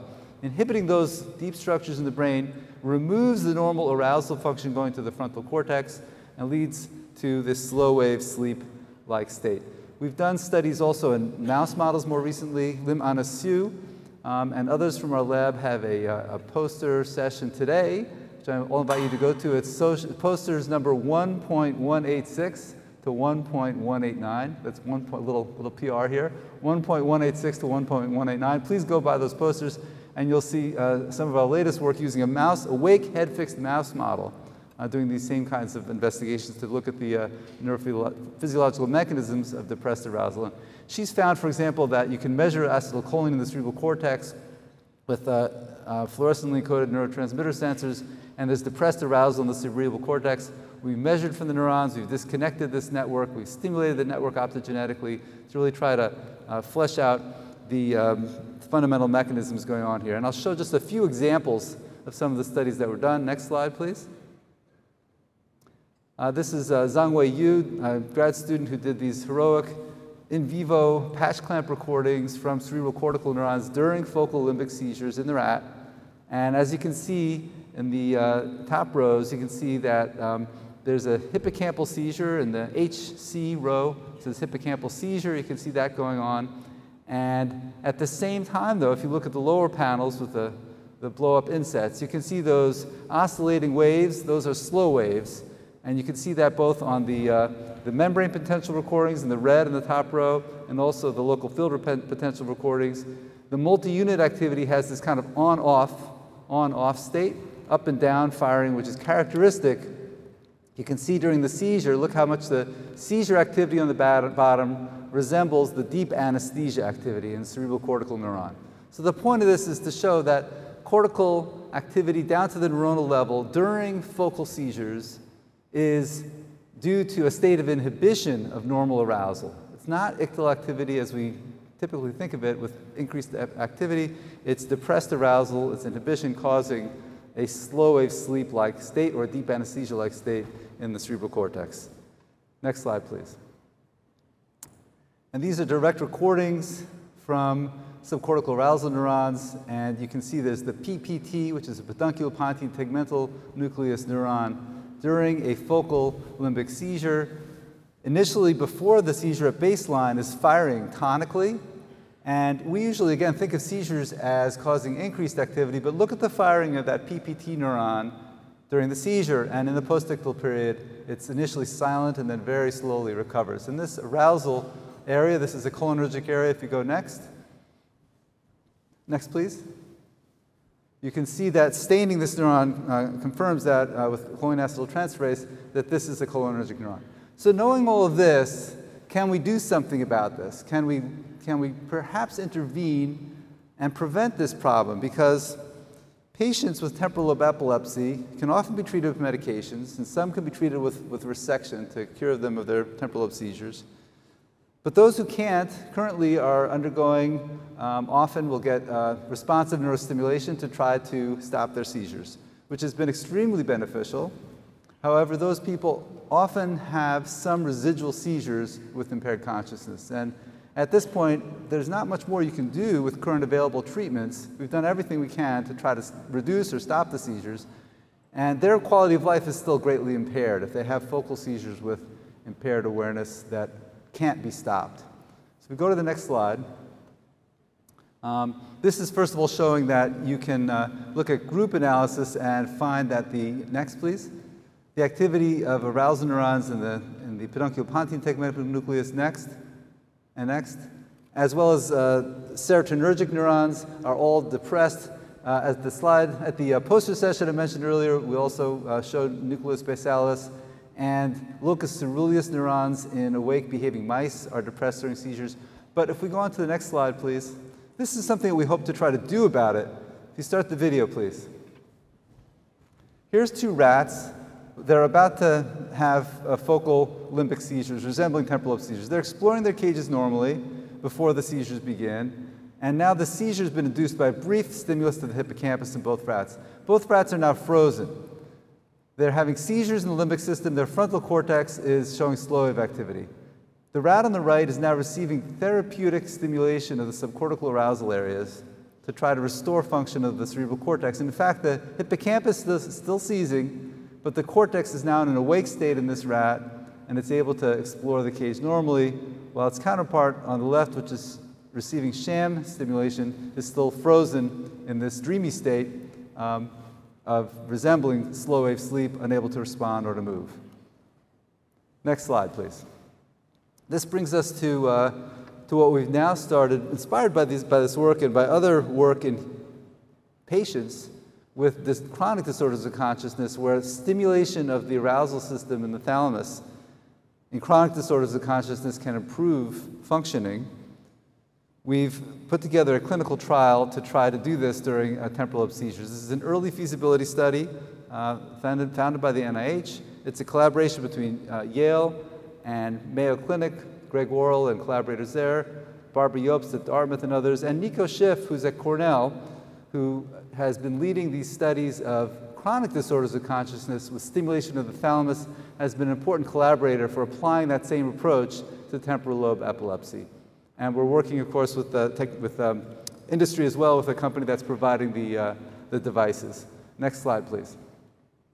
This is the work of Nico Schiff and collaborators next, which showed that with bilateral stimulation of the central lateral nucleus, the nucleus I mentioned earlier that shows depressed function during limbic seizures on fMRI in the rat and also electrophysiology.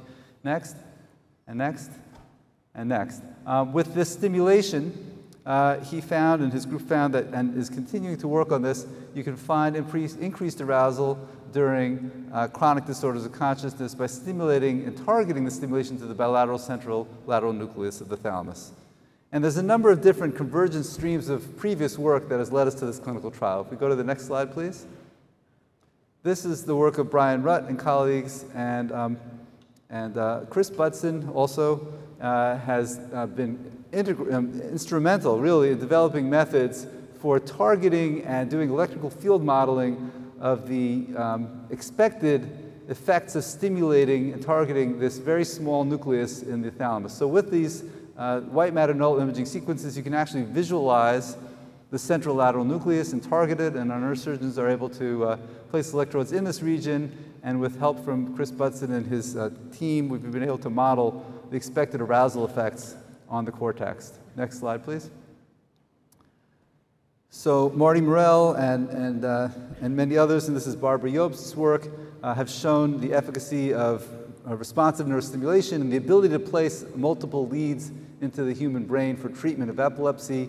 And this is the first goal, of course, is to try to stop the seizures. Next slide, please. The issue is that if you're trying to stop hippocampal seizures and also trying to deliver therapy to the medial temporal lobes, current existing devices that are generally available for treatment do not have more than 2 leads. And we needed 4 leads to do this. We need 1 for each hippocampus and 1 for each medial temporal lobe. So Greg Worrell, Václav Kremen, and the team at Mayo have been working with this investigational device, the RC+S, which has 4 leads, and these are some canine studies they did with this device, which was really important for showing the feasibility of this approach. Next, please. Next, please. So here's the approach. Next. First, we target if it's a bilateral temporal case, bilateral mesial temporal lobes, and try to stop the seizures with responsive neurostimulation, detecting and stimulating the hippocampi similar to other conventional existing treatments with responsive neurostimulation of temporal lobe seizures. If the seizures are stopped, that's great. If they're not stopped, however, next, we have 2 more leads, one in each intralaminar thalamus, that then will activate, we hope, the arousal system to restore and improve consciousness during and after seizures. Next, and next. If we have unilateral temporal lobe epilepsy, we place 2 leads in the medial temporal lobe that's affected and detect and stimulate. If the seizures are not stopped, next. Again, we have leads in the bilateral thalamus to try to restore consciousness. Next, please. Next. Here's the treatment algorithm. A seizure that is initiated, next, will trigger first detector, next, which stimulates the hippocampus, and if that successfully aborts the seizure, we're done. Next slide. Next display, thank you. And however, if the seizure continues for longer than a set threshold, a second detector is then activated, next, which then triggers stimulation of the thalamus, next, and also triggers behavioral testing that's happening through wearable technology, a smartwatch, which administers questions and commands during the seizure, so we can look at our primary outcome measure, which is whether or not people are improved in their level of consciousness and responsiveness during the seizure. Next. Next. Next. There's been a series of papers from our group. There's other behavioral testing batteries, Sandor Benecke from ILAE, next, and next. And also, again, Fabrice Bartolome and also Andrea Cavana. There's a number of batteries out there for investigating consciousness, for measuring consciousness, for testing for consciousness and other behaviors during seizures. We conducted a series of these studies and adapted this for the time frame of the brief events that are occurring and using wearable technology. Next. And this is what is currently being done, again, in collaboration with Greg Worrell and Václav Kremen and the whole team at Mayo. This beautiful system where the implantable device interacts with a tablet PC that is called the EPAD, the Epilepsy Programmable Assistant Device. That in turn interacts with a smartphone and watch, which then administer these questions and commands, both verbal and nonverbal during seizures, that we can then record. All the data streaming continuously to the cloud so that we can analyze and interpret the data. Next. Here's the timeline of the study. We have 5 patients that have been enrolled and are currently implanted.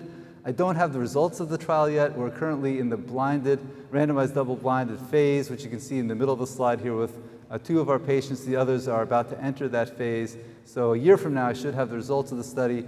We do sham and therapeutic stimulation so that each patient serves as their own control. It's randomized from seizure to seizure. Each patient always receives therapeutic hippocampal stimulation to try to stop the seizure. But then if the seizure is not successfully stopped, for each seizure they either get therapeutic or sham stimulation of the thalamus, and then we administer the behavioral testing to try to compare the therapeutic versus sham thalamic stimulation, and that will be our primary outcome measure once we have the results of that phase. Next, please. So to conclude, next. Focal seizures arising from mesial temporal structures excite limbic circuits, and there's many aspects of focal temporal seizures that arise phenomenologically and semiologically from the excitation. However, next, there's also inhibition going on, and this active inhibition, we have data from human work and animal models, contribute importantly to decreased subcortical arousal and impaired consciousness during focal temporal lobe seizures. Next. We hope that using approaches like this with deep brain stimulation, I should mention also Fabrice Bartolomé has done work not just targeting the area we've looked at, the centrolateral nucleus, but the pulvinar as well. And there's other potential targets that we hope could restore normal functioning and restore arousal so that these patients who currently don't have any good therapeutic options with continued focal impaired awareness seizures could have some improvement in their quality of life. Next, please. I want to thank the group. This is the first implant that took place at Dartmouth back in February. Next. And this is the second implant that took place at the Mayo Clinic. Next. This is our group at Yale that implanted our first patient there, and we've had, as I mentioned, 2 other patients, a total of 5 so far. Next, please. I want to thank everyone at Yale from our big group of collaborators who are participating in the clinical trial. And next, and our group at Mayo, as I mentioned, led by Greg Worrell and the other collaborators there. And next slide. And at Dartmouth, Barbara Yobst and the team at Dartmouth have been fantastic. Next slide, please. We also have, as I mentioned, collaborators at other sites who provide very important expertise, especially Nico Schiff and Chris Butson and Joe Giacino, who really helped us develop the neuropsychology measures for the study, and all the others listed here. Next. And finally, of course, we want to thank NIH for making all of this possible. Greatly appreciate it. Thank you.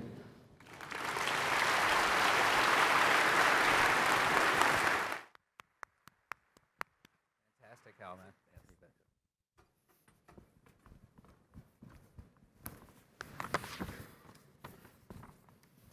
Thank you, Hal. Fantastic job. We'll move on now to neuroimaging of temporal lobe epilepsy from Neda Bernasconi. Neda is a Swiss-trained scientist and professor in the Department of Neurology at the Montreal Neurological Institute, McGill University. She's director of the Neuroimaging and Epilepsy Laboratory at McConnell Brain Imaging Center. Her research is dedicated to drug-resistant epilepsies. One aspect of her work focuses on the development of computerized MRI methods that, combined with advanced statistical analysis and machine learning, allow for detection of subtle epileptogenic lesions that escape conventional radiology.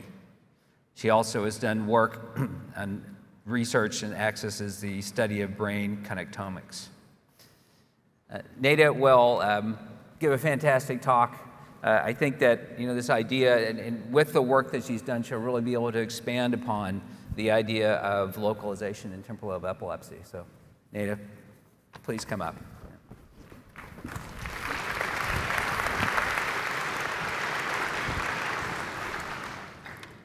Well, many thanks, dear Ed, for the kind introduction.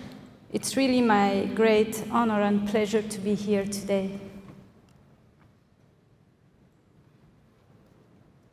I have no disclosures. So the learning objective of my presentation is for you to understand how Hughlings-Jackson's observations have helped directing MRI as a research and clinical tool to conceptualize and manage temporal lobe epilepsy. I have listed here Hughlings-Jackson's ideas and observations that I believe are the most relevant to neuroimaging of temporal lobe epilepsy. Firstly, he considered epilepsy as a lesion-related focal gray matter disorder. Secondly, he linked the dreamy state and associated symptoms to various mesiotemporal lobe structures that he called the uncinate group fits. And thirdly, he conceptualized epilepsy as a model to understand brain organization and function. So Hughlings-Jackson was a pioneer of clinico-pathological correlations. He had followed with great interest early pathological reports, particularly those by Boucher and Cazovier, who had observed a palpable firmness of the mesiotemporal structures. The first description of MTS by Summers, who described neuronal loss in the prosubiculum and CA1, and reports by Bratz, who had noted additional involvement of the surrounding structures, in particular the parahippocampus. Hughlings-Jackson challenged the traditional view that considered these changes to be coincidental rather than causal, and that epilepsy was a symptom of an idiopathic condition not associated with gross brain pathology. Instead, he believed that symptoms observed clinically in the dreamy state are related to lesions in the anteromedial temporal lobe. Hughlings-Jackson's view was refined by later pathological studies, particularly those by Falconer and Margerison and Corsellis, who described and demonstrated that structural damage in temporal lobe epilepsy extend beyond the mesiotemporal lobe to include the thalamus, the neocortex, and the white matter. So such distributed whole brain pattern of pathology was already strongly suggestive of a system-level disorder. Now, if we come back to the hippocampus, which is the disease epicenter of temporal lobe epilepsy, more recent studies have shown that patterns of neuronal loss and gliosis are not evenly distributed. So they can be diffusely distributed across all subfields or predominantly in CA1 and CA4. Now, there is also a large proportion of patients who do not present with detectable neuronal loss, but with gliosis only. These pathological distinctions affect the visibility of HS on MRI. So in general, patients with diffuse neuronal loss and gliosis are MRI positive, and those with localized or mild neuronal loss or gliosis only are difficult to see on MRI and are often referred to as MRI negative.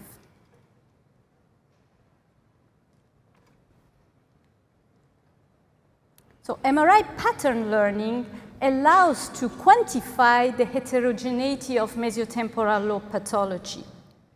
Feeding surface-based morphometry of the hippocampus, the entorhinal cortex, and the amygdala to a K-mean clustering algorithm, we could partition a large group of patients with temporal lobe epilepsy and unilateral EEG focus.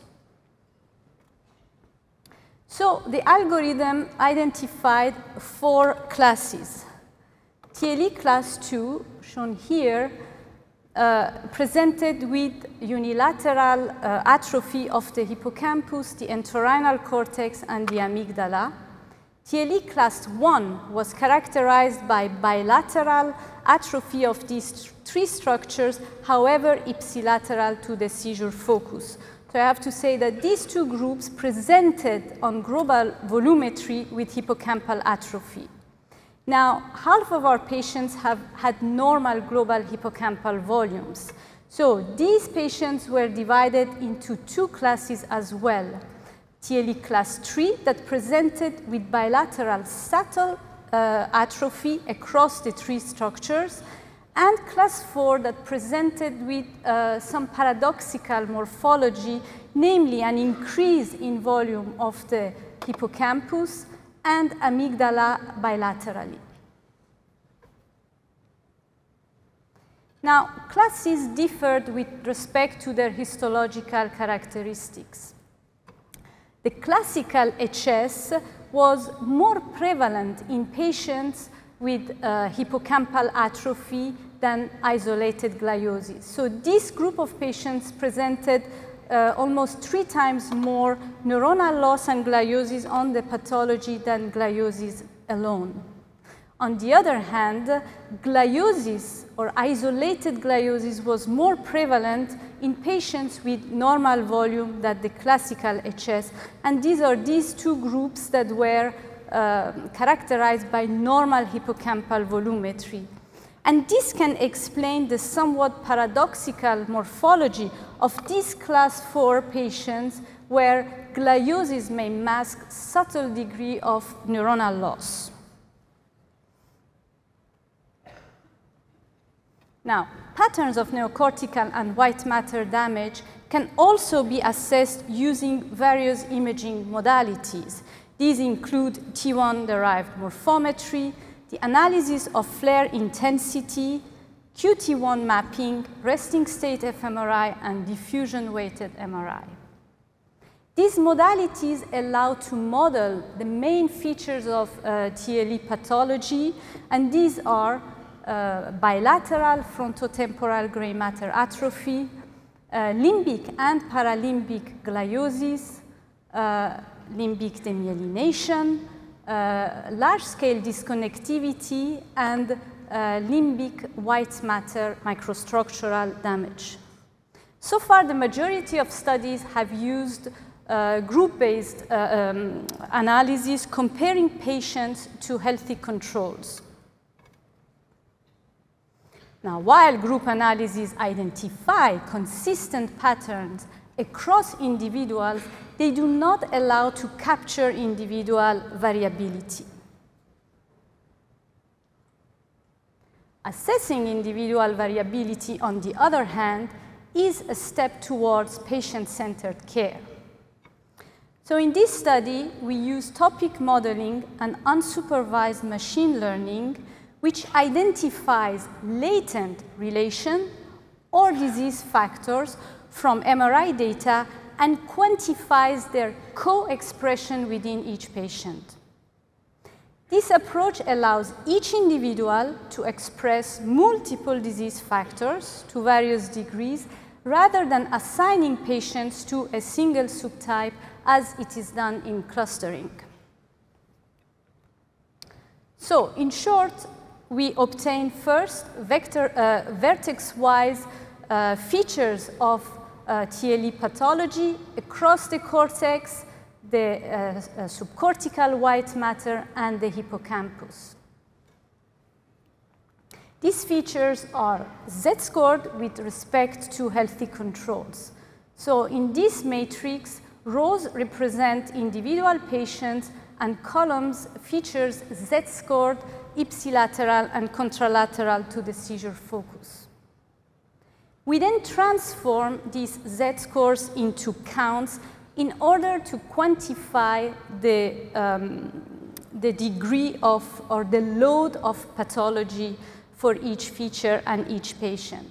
So in this matrix, higher counts or brighter colors indicate more severe pathology.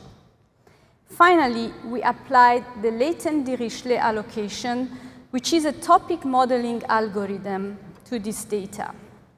So the algorithm identified 4 disease factors. These factors, which are also presented here and schematically represented here, were variably co-expressed within each patient. Now, more specifically, factor 1 was characterized by ipsilateral hippocampal damage. Factor 2 by bilateral hippocampal and neocortical paralimbic gliosis, which we can see here. Factor 3 by bilateral neocortical atrophy, and factor 4 by bilateral white matter microstructural damage.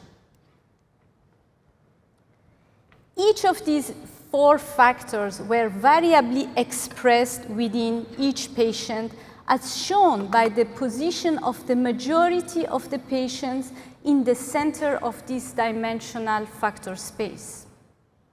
So these 4 disease factors were not expressed in healthy controls and only minimally in patients with frontal lobe epilepsy, which supports specificity for temporal lobe epilepsy.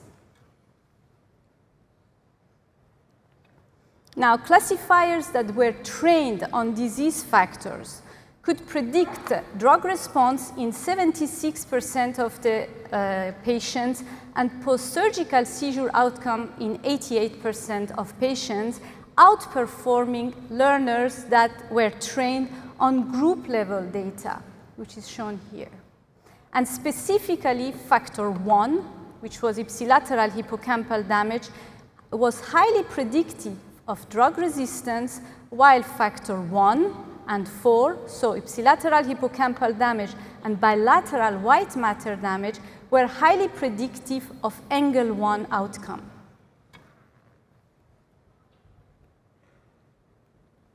So, by assessing the co-expression of latent structural pathology that would otherwise be missed, MRI biotyping provides a description of individual variability, ultimately refining the prediction of clinical outcomes.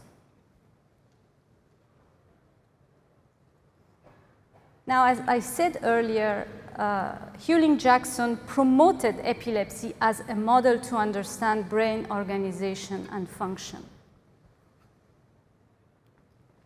In this work, we assessed the organizational properties of mesiotemporal networks by using the structural covariance of subregional volumes of the hippocampus, entorhinal cortex, and the amygdala.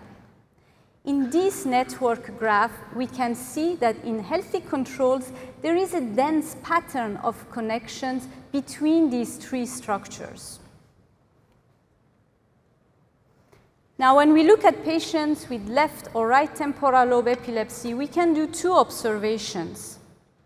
Firstly, we can see that there is a breakdown of connectivity between these structures, particularly between the hippocampus and the amygdala. You see there are no lines anymore. And secondly, there is an increase in intrastructure connectivity, which was mostly present in the hippocampus and the amygdala again. Now, to quantify this topology of the mesiotemporal networks, we used 2 graph theoretical metrics. The clustering coefficient, which is a measure of local efficiency, and the path length, which is a measure of global efficiency. So now if we look at healthy controls, there is a balance between local efficiency and global efficiency. And this is referred to as a small world network or small world architecture. Now, temporal lobe epilepsy patients were characterized by a regular topology, which is characterized by an increase in clustering, which means an increase in local efficiency, and this may be due to axonal sprouting. They were also displaying increased path length, which is signifying a decrease in global efficiency, and this may be due to a deafferentation of hippocampal connections.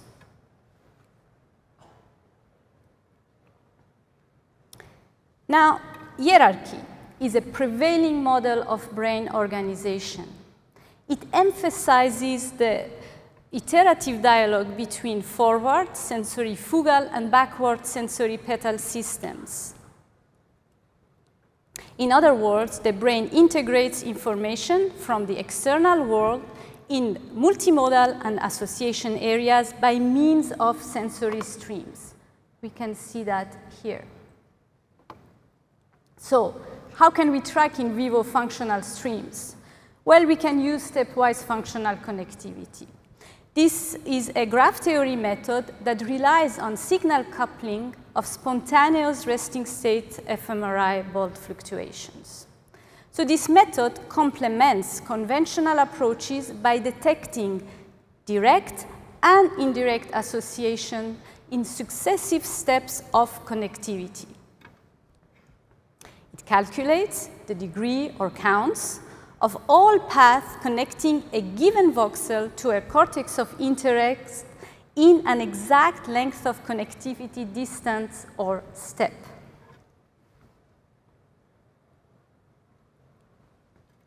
So in these maps, we can see the connectivity represented at various steps in healthy controls and patients with temporal lobe epilepsy.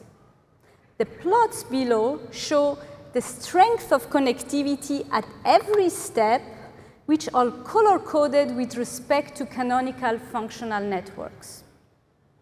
So in healthy controls, connectivity transitioned from the hippocampus to DMN and heteromodal cortices before converging to unimodal sensory cortices. Now, when we look at patients with temporal lobe epilepsy, we see that there is a segregation of connectivity in the limbic network, and with delays of connectivity to reach all other networks.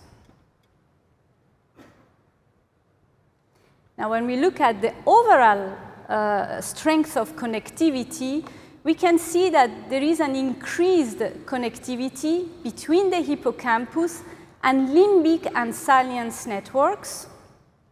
On the other hand, there is a decreased connectivity between the hippocampus, the vision, DMN, and dorsal attention networks. Now, in order to analyze the structural integrity along the hippocampocortical functional hierarchy, we used T1 over FLAIR, which is a myelin-sensitive contrast. So as we can see here, in both healthy controls and TLE patients, there was a progressive and expected increase in myelin content as we go from heteromodal to unimodal cortices. However, in patients with temporal lobe epilepsy, there was a significant decrease in myelin content in limbic cortices. And this corresponds to the steps from 0 to 20. We also observed a negative correlation between the ipsilateral hippocampal volume and the strength of connectivity of limbic and salience networks. In other words, the more atrophic the hippocampus, the stronger its connectivity to limbic and salience networks.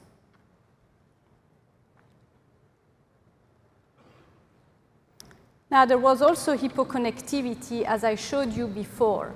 The hippoconnectivity between the hippocampus and unimodal sensory cortices was associated with cognitive impairments across multiple domains, as we can see here.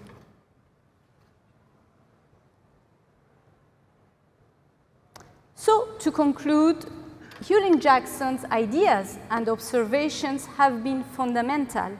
In one hand, to direct the MRI as a clinical tool, particularly in the detection and characterization of mesiotemporal sclerosis. and on the other hand, to conceptualize temporal lobe epilepsy as a network disorder. And with that, I would like to thank our past and present students who have conducted the studies I presented, and you for your attention. Thank you.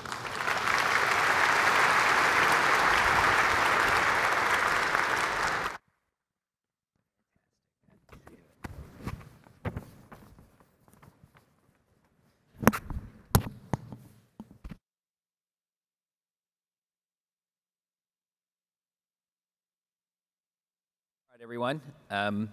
Listen, Neda, thank you. Fantastic. Very extremely well done. I really enjoyed that. So listen, we're kind of at a little transition in the program. If there's anybody who can't find a seat in the back or standing, this would be a good time to come up. Plenty of seats in the front. And so please come on up if you're waiting to make a transition. I really like to thank our initial speakers, doing a fantastic job. And we're gonna shift gears a little bit. Before, this was hopefully a kind of a continuity of specific theories of epilepsy that Hughlings-Jackson had, and our initial presenters talked about how those apply today. We're gonna take another step as in the next lectures to say, what does semiology mean today? What are the things that are really important for us to think about, and how do we apply just importance of everyday things? What does it work today for things? And we're going to start off with Jackie French to talk about the importance of clinical trials in semiology. Dr. French is a professor of neurology and comprehensive epilepsy center at New York University, Grossman School of Medicine, and founder, director of the Epilepsy Study Consortium. She's the chief medical innovation officer for the Epilepsy Foundation. She trained in neurology at Mount Sinai Hospital in New York, did her fellowship in EEG and epilepsy at Mount Sinai Hospital and Yale University. I think we all know Jackie. She's done many, many things. She's a past president of the American Epilepsy Society, so she's set a really high bar for me to try to keep up with. And Jackie, please come forward. Thank you, Ed, and all the previous speakers for setting up so well. And thank you, Ed, so much for inviting me to give this talk. So these are my disclosures. It's the biggest disclosure slide for sure you're going to see all day today. Why? Because I do a lot of clinical trials. I work on behalf of a nonprofit called the Epilepsy Study Consortium. And the fact that this slide is so full and getting fuller means that there are many, many companies out there who at the moment are interested in doing trials in epilepsy, and that is a wonderful thing. So what are my learning objectives today? To understand the contribution of a good seizure history to diagnosing epilepsy and diagnosing a seizure type. And this is very important in trials, and it's also very important in clinical practice, obviously. And I'm going to make a second point, and we already heard a little bit about, from Professor O'Brien, about the tonic-clonic seizure and how important it is. And I am going to try and talk a little bit about distinguishing the tonic-clonic seizure from a secondarily generalized seizure, which is an old-fashioned term you guys should not be using anymore. So let's start from the clinical trials. We need clinical trials to understand, first of all, whether a new anti-seizure medicine is going to be effective overall, but then we need to know who it's going to be effective in and which seizure types are going to respond, which patients we should use that new intervention in. So we have to understand, therefore, what type of epilepsy and what type of seizures people have that we are enrolling in our clinical trials. So how do we understand that? Well, up until a few years ago, we were relying on investigators. Investigators sound like they should know what they're doing to identify who has epilepsy, what type of epilepsy they have, and what type of seizures they have. Was that a good idea? So this is where we get to semiology. Epilepsy is among, if you think about it, the few diseases where predominantly we make a diagnosis based on the description of the seizure and how we put it together and what we hear. And we associate that with diagnostic tests. But diagnostic tests, and I will get back to this, alone can't make the diagnosis. It has to be with semiology. So understanding semiology obviously is critical in classification and appropriate patient selection. Now, here we are trying to do a randomized controlled trial and decide who we're going to put in our studies, and we have to decide it from afar. So the person is not in front of us, the people who are running the trial. The person is in the hands of the investigator, and the investigator may be anywhere in the world. So this has really put a spotlight on the variability in what I might call this type of seizure and what somebody in some other country, in some other center might call this type of seizure. But obviously we have to come to some, central understanding. So that's why we do central adjudication for trials. So adjudication forces us to focus on the seizure description to identify the presence or absence of epilepsy overall, the classification of the seizure.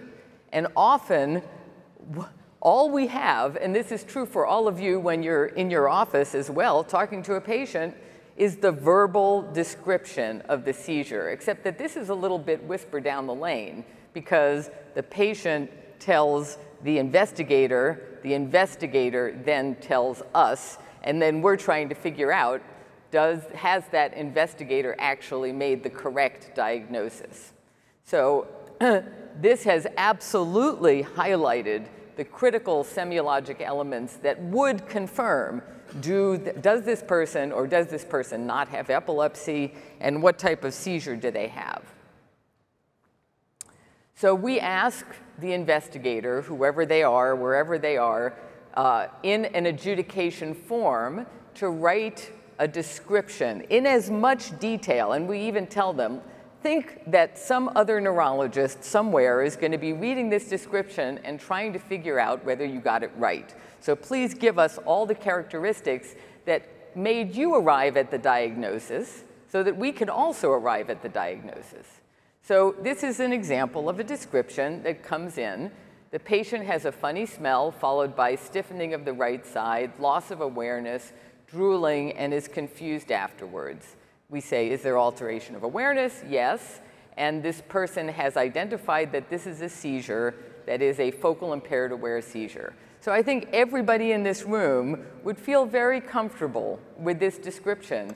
Yes, this guy understands this is a seizure, this is a focal impaired aware seizure, they got it right. Okay, so now here is a second description. I'm giving you real descriptions that have come into the study consortium. The seizure starts with a rushing, burning feeling in her thighs and abdomen, then nausea, then dry heaves, and all seizures are this type. No loss of awareness.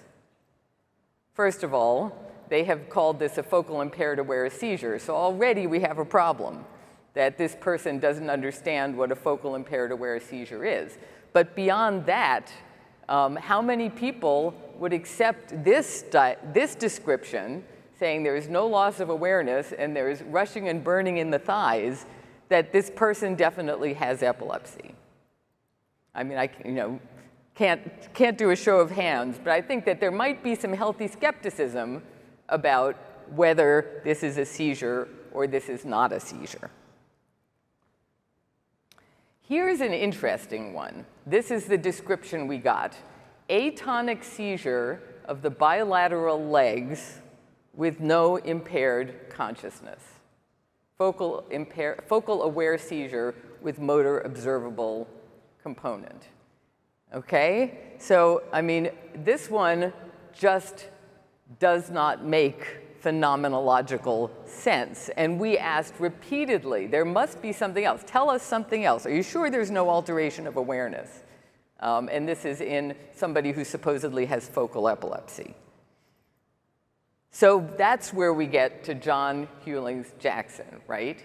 He knew to look for signs and symptoms at seizure onset whose initial semiology indicates or is consistent with initial activation of only part of one cerebral hemisphere.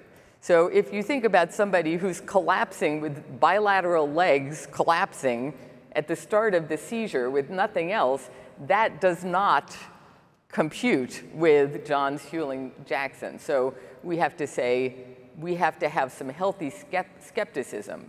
And unfortunately, many of these patients come in with what we are told is a normal EEG and a normal MRI. But what if the EEG is not normal? Okay, so let's take this person with that description that I just read to you of, bilateral collapsing of the legs, right? So, I mean, a lot of us would throw that person into the video EEG monitoring unit because we're not entirely sure what's happening. Many of the places where clinical trial patients come from, there is no video EEG monitoring unit, or it's used, only for surgical patients, or relatively scarcely. So maybe they have an EEG, and maybe the EEG shows an abnormality. What I want you to know is that phenomenology is still critically important, even if the EEG is abnormal. And I love this paper. It's from a long time ago, 1984, but it's still very relevant today, from Gooden and Amanoff. And what they did is they went to the EEG lab and they looked at all the abnormal EEGs and the histories that people gave them. So what you have here is the probability based on clinical history that the person had epilepsy, from very low probability to very high. This is, based on phenomenology, based on semiology, right? And then the adjusted probability based on having an abnormal EEG.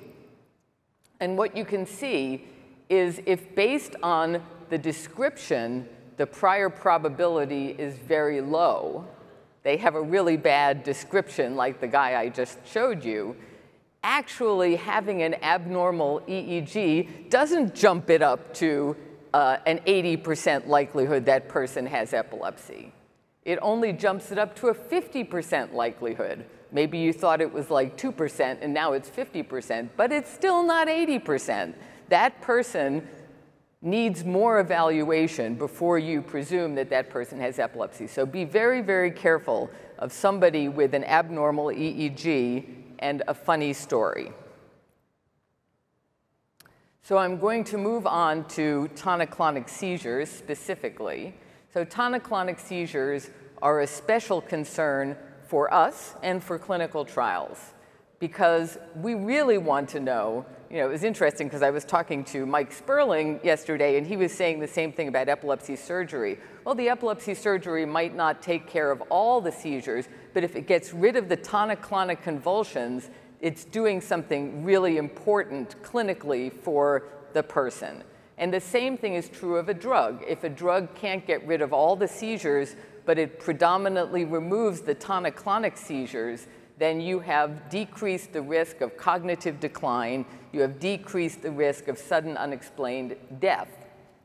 So therefore, how can we know whether a drug in a trial is actually eliminating tonic-clonic seizures if we don't know who is having tonic-clonic seizures? So we need the investigators to be able to tell us, yes, this is a tonic-clonic seizure this person is going to track, and this is not a tonic-clonic seizure that the person is going to track.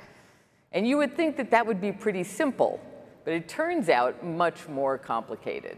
So we have new nomenclature. You heard about that from Terry O'Brien. We now call seizures generalized tonic-clonic seizures and focal to bilateral tonic-clonic seizures.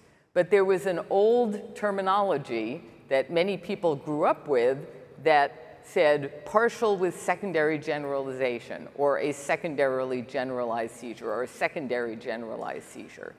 So because of that, I believe that a lot of people in the world believe that secondary generalization from a focal seizure means that you have bilateral motor activity.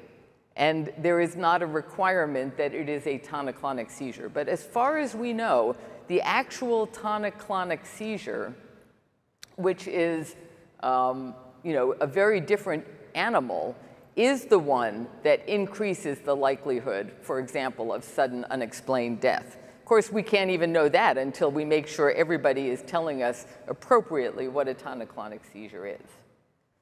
So the consequences of ambiguity, there's a high likelihood, based on the seizure descriptions we've received, that if you just tell somebody, tell us what's a tonic-clonic seizure, that many of them are actually elaborated focal seizures with bilateral motor activity. And if that's true, we're not going to be able to determine what the impact of a new anti-seizure medicine is to suppress true tonic-clonic seizures. And as I said, you may not be able to do SUDEP research either.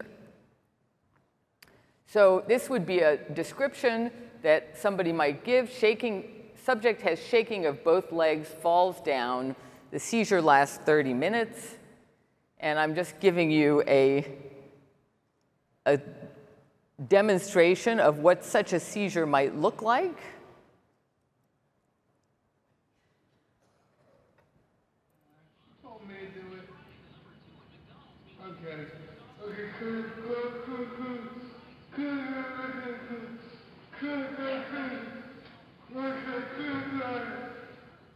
Remember the code word. Remember the code word. Black. Just put up the sirens. Ouch! Okay, so I will ask for a show of hands now. How many people thought that was a tonic-clonic seizure? Good. Nobody did. But that is exactly something where there's bilateral shaking for 30 seconds, right? So we very specifically ask, is there bilateral stiffening followed by bilateral shaking? Does the shaking start fast and slow down? What type of noise does the person make? Is there an ictal cry? Is there always a loss of posture so that the person falls down? Does the person drool?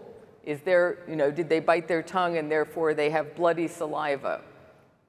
After the seizure is over, what does the person look like? What does the breathing sound like? Is there stridorous breathing? Are they unresponsive, and for how long? Because if a family comes in, or mostly the family, because obviously the person doesn't know what they're doing during that seizure, but if the family came in and described that seizure that I just showed you, they would say, oh, my family member shakes on both sides, right? So you have to ask these specific questions to know whether that shaking on both sides is actually a tonic-clonic convulsion, which we saw beautiful examples of earlier, or whether it's just a focal seizure with what we used to call secondary generalization. So is it purely a trial issue? No, obviously not. Circumstances under which seizures happen, presence of very specific characteristics, as I just told you, can increase the diagnostic certainty of a seizure or the diagnostic certainty of the type of seizure. But if you just take a description on face value, you may not get that critical information that is really necessary for you to make that definitive diagnosis. And again, looking at the seizure adjudication forms from now thousands of seizures from thousands of investigators all over the world, we come to realize that those questions are not always asked. So even physician observers and reporters may not describe if they're not prompted to. And for that reason, and what is the alternative here, we could greatly enhance our ability to properly diagnose by asking the right questions that are aimed specifically at eliciting phenomenology that is diagnostic. And we have a form for that. It's called the Discover form. We actually used it in some work with Hal Blumenfeld to look at consciousness. And it asks questions. It is a structured interview form that can be used. For example, if I'm not with the patient is halfway around the world, and I want to know what happened during the seizure. Obviously, asking the physician to tell me is not working so well. Asking someone there to do a structured interview where they ask the critical questions works better, definitely works better. So this is a form for the patient themselves. So when the seizure is at its strongest, can you still hear when people are speaking to you? Still understand what's going on and what people are saying? This goes back to that double consciousness, which is such a beautiful concept, right? They may say, I'm aware, I'm conscious, but on the other hand, I don't hear what people are saying to me, or I don't understand it. That's really important. And then some other things, do you bite your tongue? Do you lose bowel control? Other things. And then there's also a Discover form for the observer. And one thing that we found when we were doing this form with Hal Blumenfeld is that the observer and the patient can give you different phenomenologic information. So for example, if you ask the patient if they drool, they'll probably say no. If you ask an observer if they drool, they are much more likely to say yes. So it's important to get this phenomenological information from both the person and their family member or the observer, whoever it is.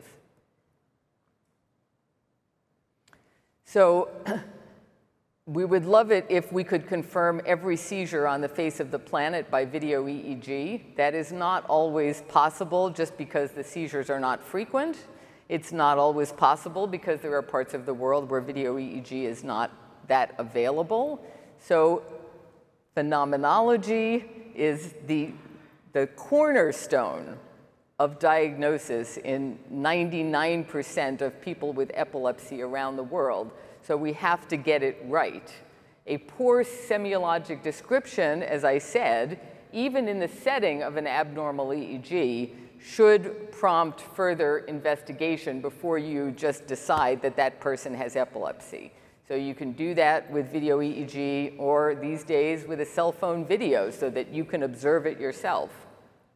And tonic-clonic seizures specifically are a seizure type that often gets misdiagnosed, and you really need to ask specific questions of people and observers to make sure that all the elements that you expect are present. Thank you very much.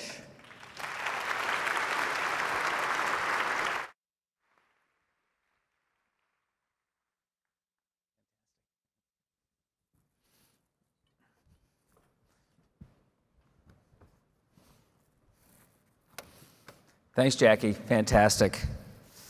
Well, I get to introduce our final speaker, and it's Mark Cook.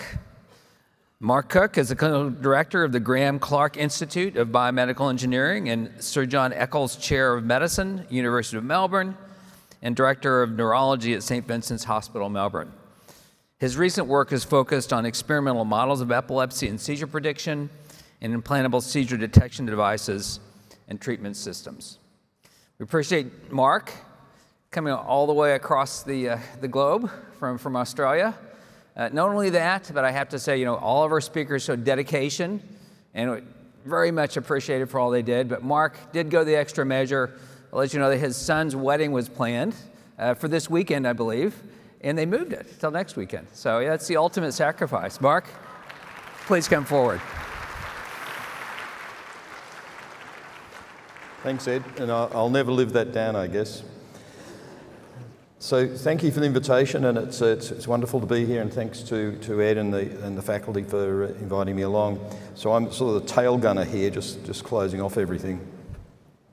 So I'm tasked with telling you a little bit about some modern approaches to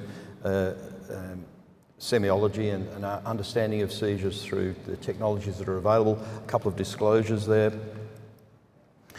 And so there are objectives today to understand the evolution of current concepts of seizure semiology and understand how imaging and invasive EEG particularly continue to clarify the correlation between the development and spread of seizures. So definition of semiology, well, the pattern of symptoms and signs produced during seizures. And these descriptions existed even in ancient times. Some of them remarkably accurate descriptions. I was always been impressed with Raphael's Transfiguration. The illustration of the child taken to Christ with the seizure shows you someone who'd actually seen seizures and recognised these very particular features with the asymmetric dystonic posturing, eye deviation and head turning. I think it's a remarkable feature that's rarely commented on. Jackson, of course, did a lot to correlate the semiology of seizures with the pathological abnormalities and brought us to our current understandings. Penfield extended this through his work with cortical stimulation, seminal work with Jasper in Montreal early last century, and Gastaut went on to link the phenomenology to EEG changes, and Bancoda and Taylor-Ash, of course, were able to correlate this with stereo EEG at a later stage.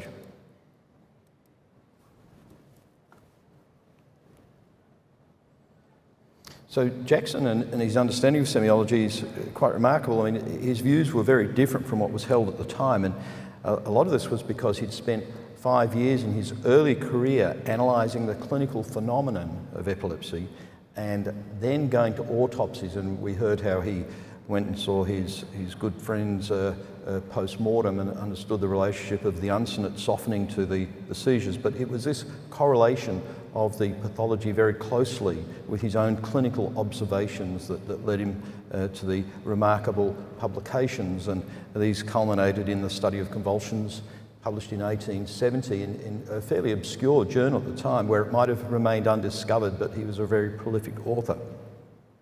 He did something very dramatic, which was to remove the medulla from the equation.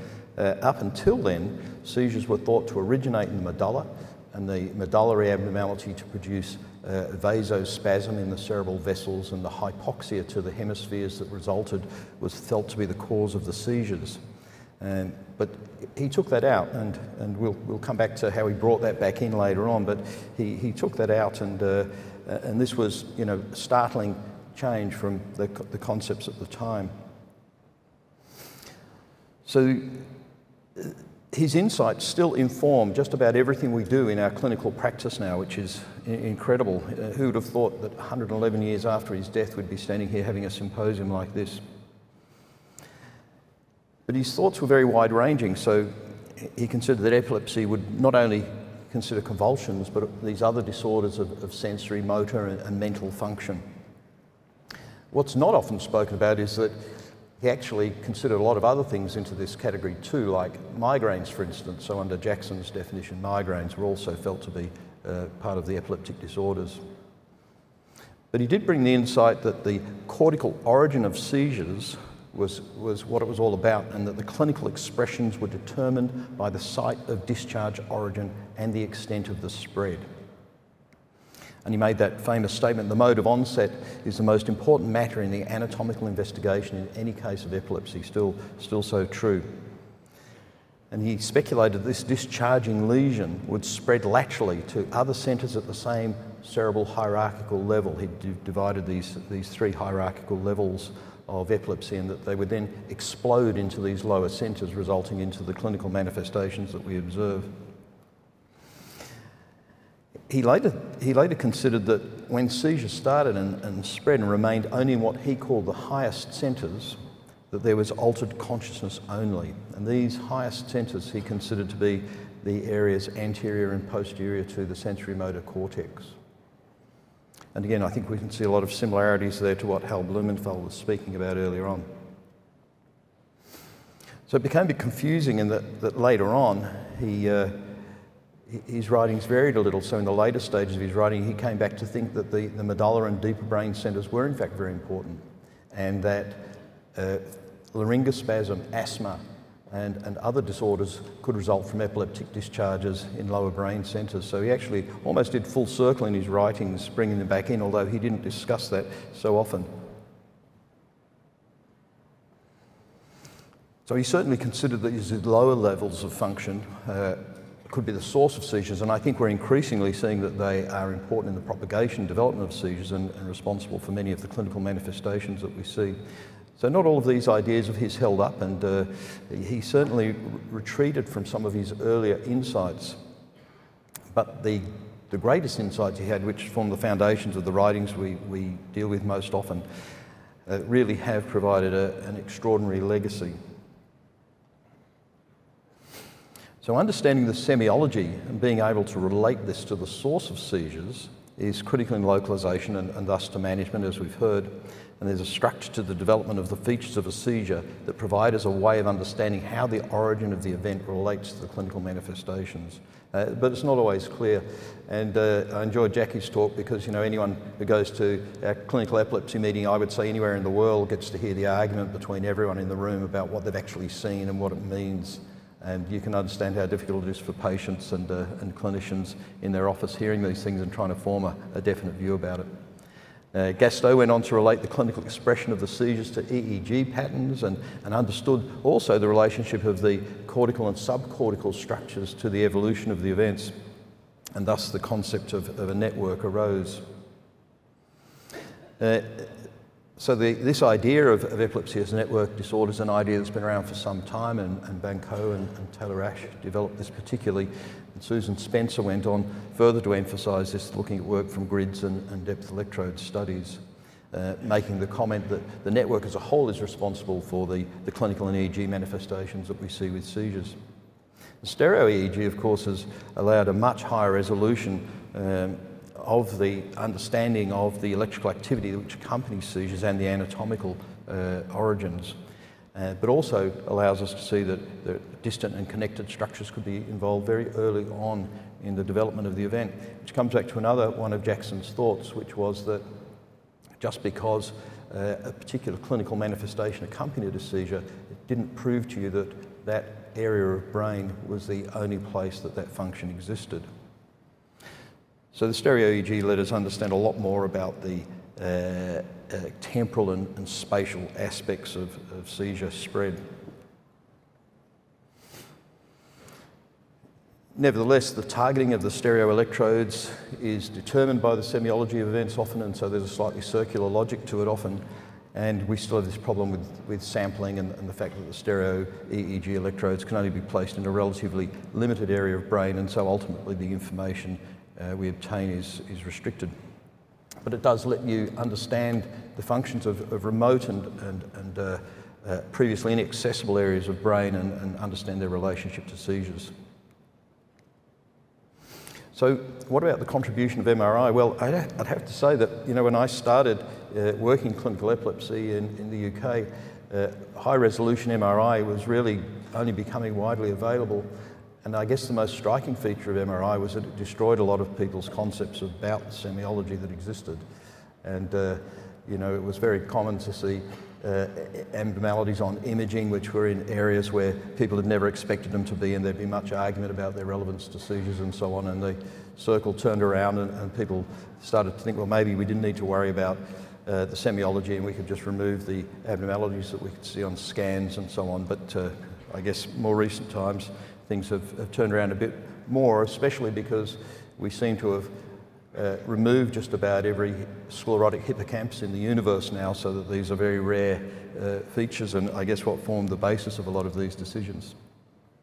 But we did get to see things like this, where you could see abnormalities which were very small, which allowed exquisite localization of particular semiological features, in this case the toothbrushing seizures, for example, and there are innumerable studies showing MRI abnormalities and their relationship to particular clinical semiologies, which were quite startling.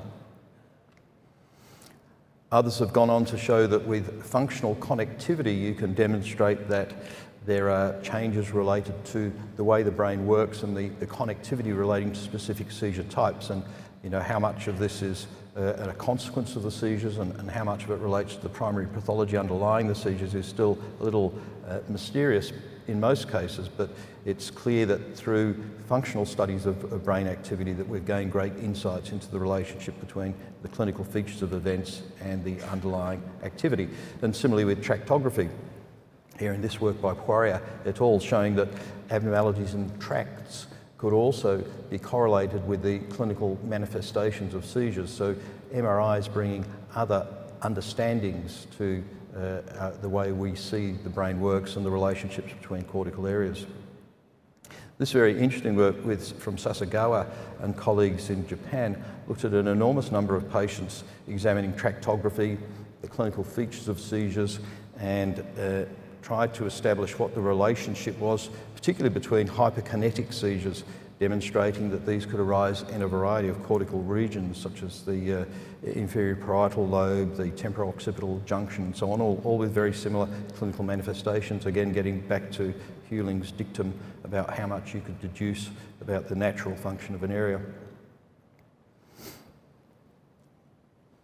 So what about invasive EEG studies? Well, for a long time these were, at least outside Europe, these were grids alone, and sampling's obviously restricted to the surface of the brain and the more superficial aspects of the gyri, so we could only capture relatively limited information, but nevertheless, as with the work of Spencer earlier, it did lead to a much greater understanding of brain function and its relationship to the events. But stereo EEG's really changed all of that, and the French, of course, have been doing this for a long time, and Eileen McGonigal sitting in the front there, who's really probably the world's authority in this at the moment. But the stereo EEG and the ability to place electrodes very densely in quite tight areas of brain and then make these very startling observations about the relationship of the discharge, being able to see its onset and evolution, and then do these beautiful studies where electrodes can be placed in an enormous range of locations very deep in the brain. The interictal activity can be understood in relation to the location, but more importantly, the ictal events can be captured and as well related to the clinical phenomenology in a way that we never could before, so that as the patient describes the symptoms evolving, we can actually see this with these electrodes in situ, recording spontaneous events in patients and really see exactly where events relate to symptoms, or what events relate to symptoms. And then combining that with high-resolution imaging and being able to really see just features which we could never imagine were possible, and something which Hughlings could never have imagined, seeing these sorts of links and understanding how the seizures spread throughout very small areas of brain and how that affects their clinical manifestations. And there's this nice work that Eileen McGonigal kindly passed on to me, showing just how beautifully you can study this.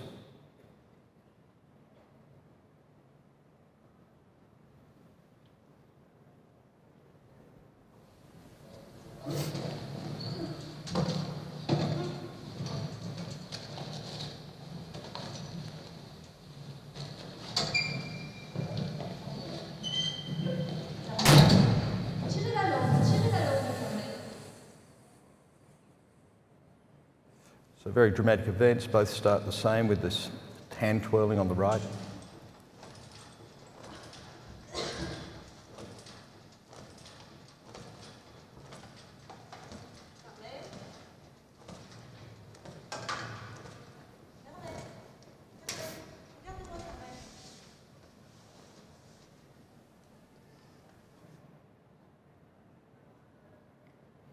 And here's some slightly different events.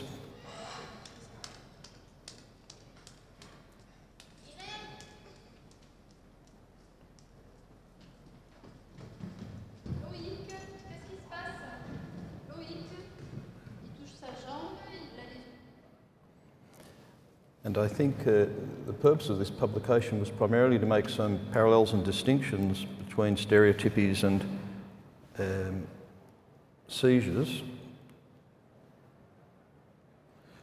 But it's the most beautiful demonstration, I think, of how you can capture this information through your stereo studies.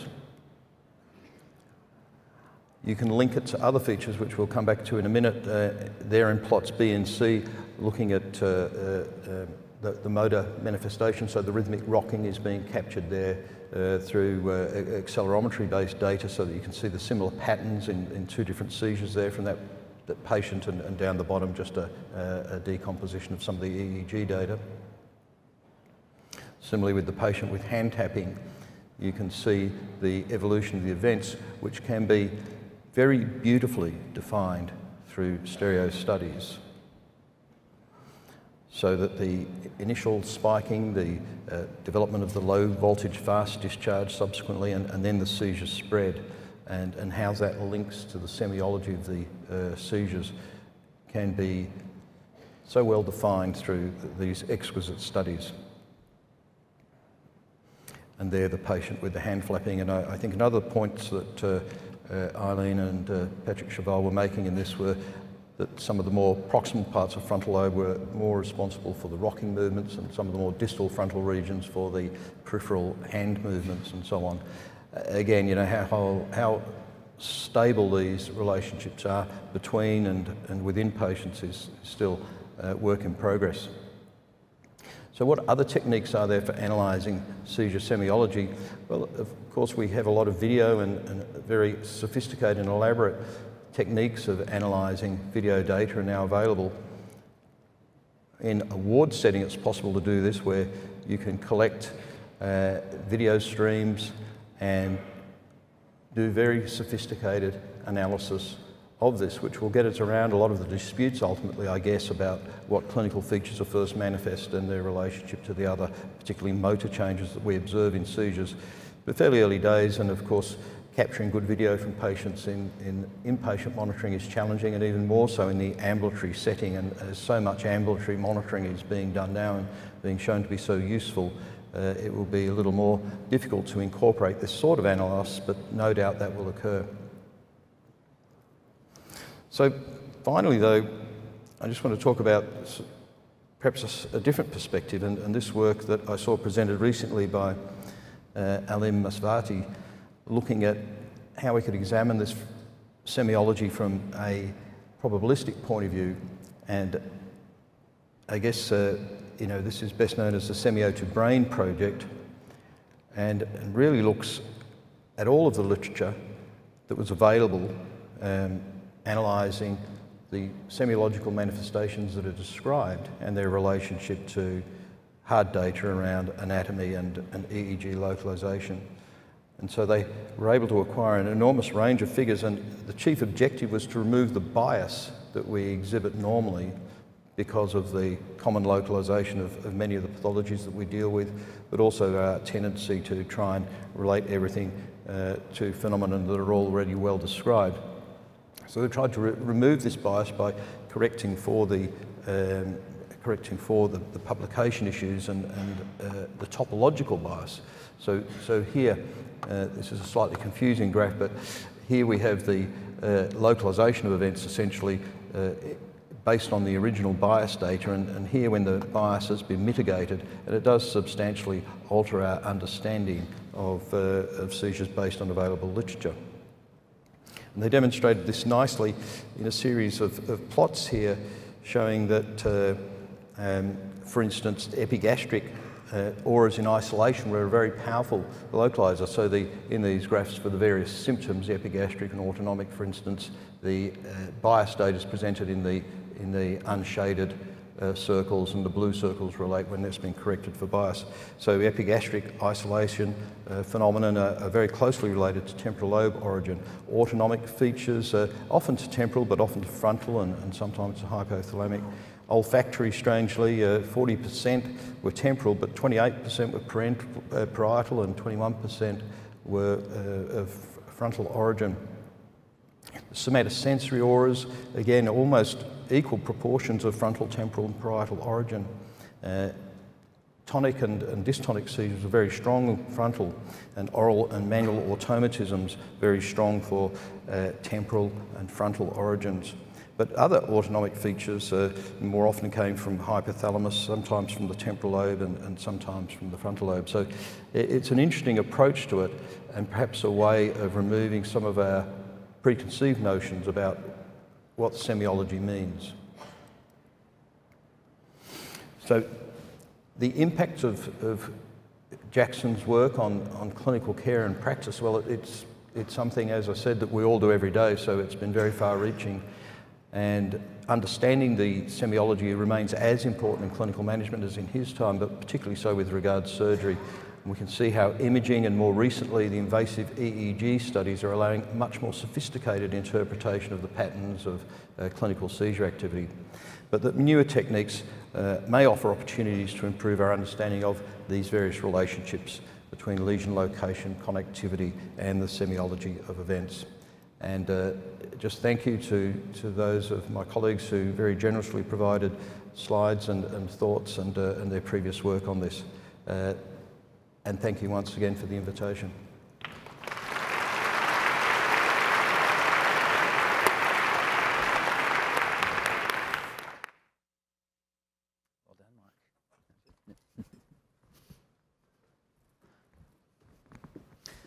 All right, everyone. Well, Mark, thank you so much for your talk. There was a scheduled question and answer session, and I think we would have time for maybe 1 or 2 questions. We do need to end at 11:45 sharp. I think we've got about 5 minutes. So if there's anyone who would, I think, rather than have all the speakers come to the front just for time interest, why don't we get the questions? And if there's someone you have a particular question for, maybe you can come forward just to save time to get the questions going in the next, we got about 5 minutes. So any questions are welcomed, and it's good people are enthusiastic about the rest of the meeting so they can get out and get in. Is the microphone on? A question for Dr. O'Brien. Oh. Is he available? He'll be our only person who can't take a question, unfortunately, because this isn't live streamed, so. Yep. I have a question for Dr. Blumenfeld specifically. That's great, Hal. Please come on up. Yeah, please go ahead while Dr. Blumenfeld's coming up for the, yeah. So my question is related to the micro-lesioning effect that you sometimes see with DBS and Parkinson's. In your experience, is there a similar effect in epilepsy DBS, and does it have any role in predictive markers intra or post-operatively? Thank you for the question. I don't see where you are, but there you are. Oh, good. Terrific. Yes, thank you. There is something called the implantation effect that's been observed in all clinical trials with neuropace RNS and Medtronic anterior thalamic DBS, where there's some improvement in seizures that last for 3 to 4 months after the implantation, presumably, a microlesional effect. What we're doing right now is again, a small early feasibility study with a small group of patients, but we took that into account when we planned the timeline so that our randomized double-blind phase with the thalamic stimulation takes place after at least 4 months after the implantation to avoid that possible confound. Thanks. Thanks, Hal. Anyone else? Okay, everyone, thank you so much for your attendance, and please enjoy the rest of the meeting. Thank you for the fantastic speakers. So.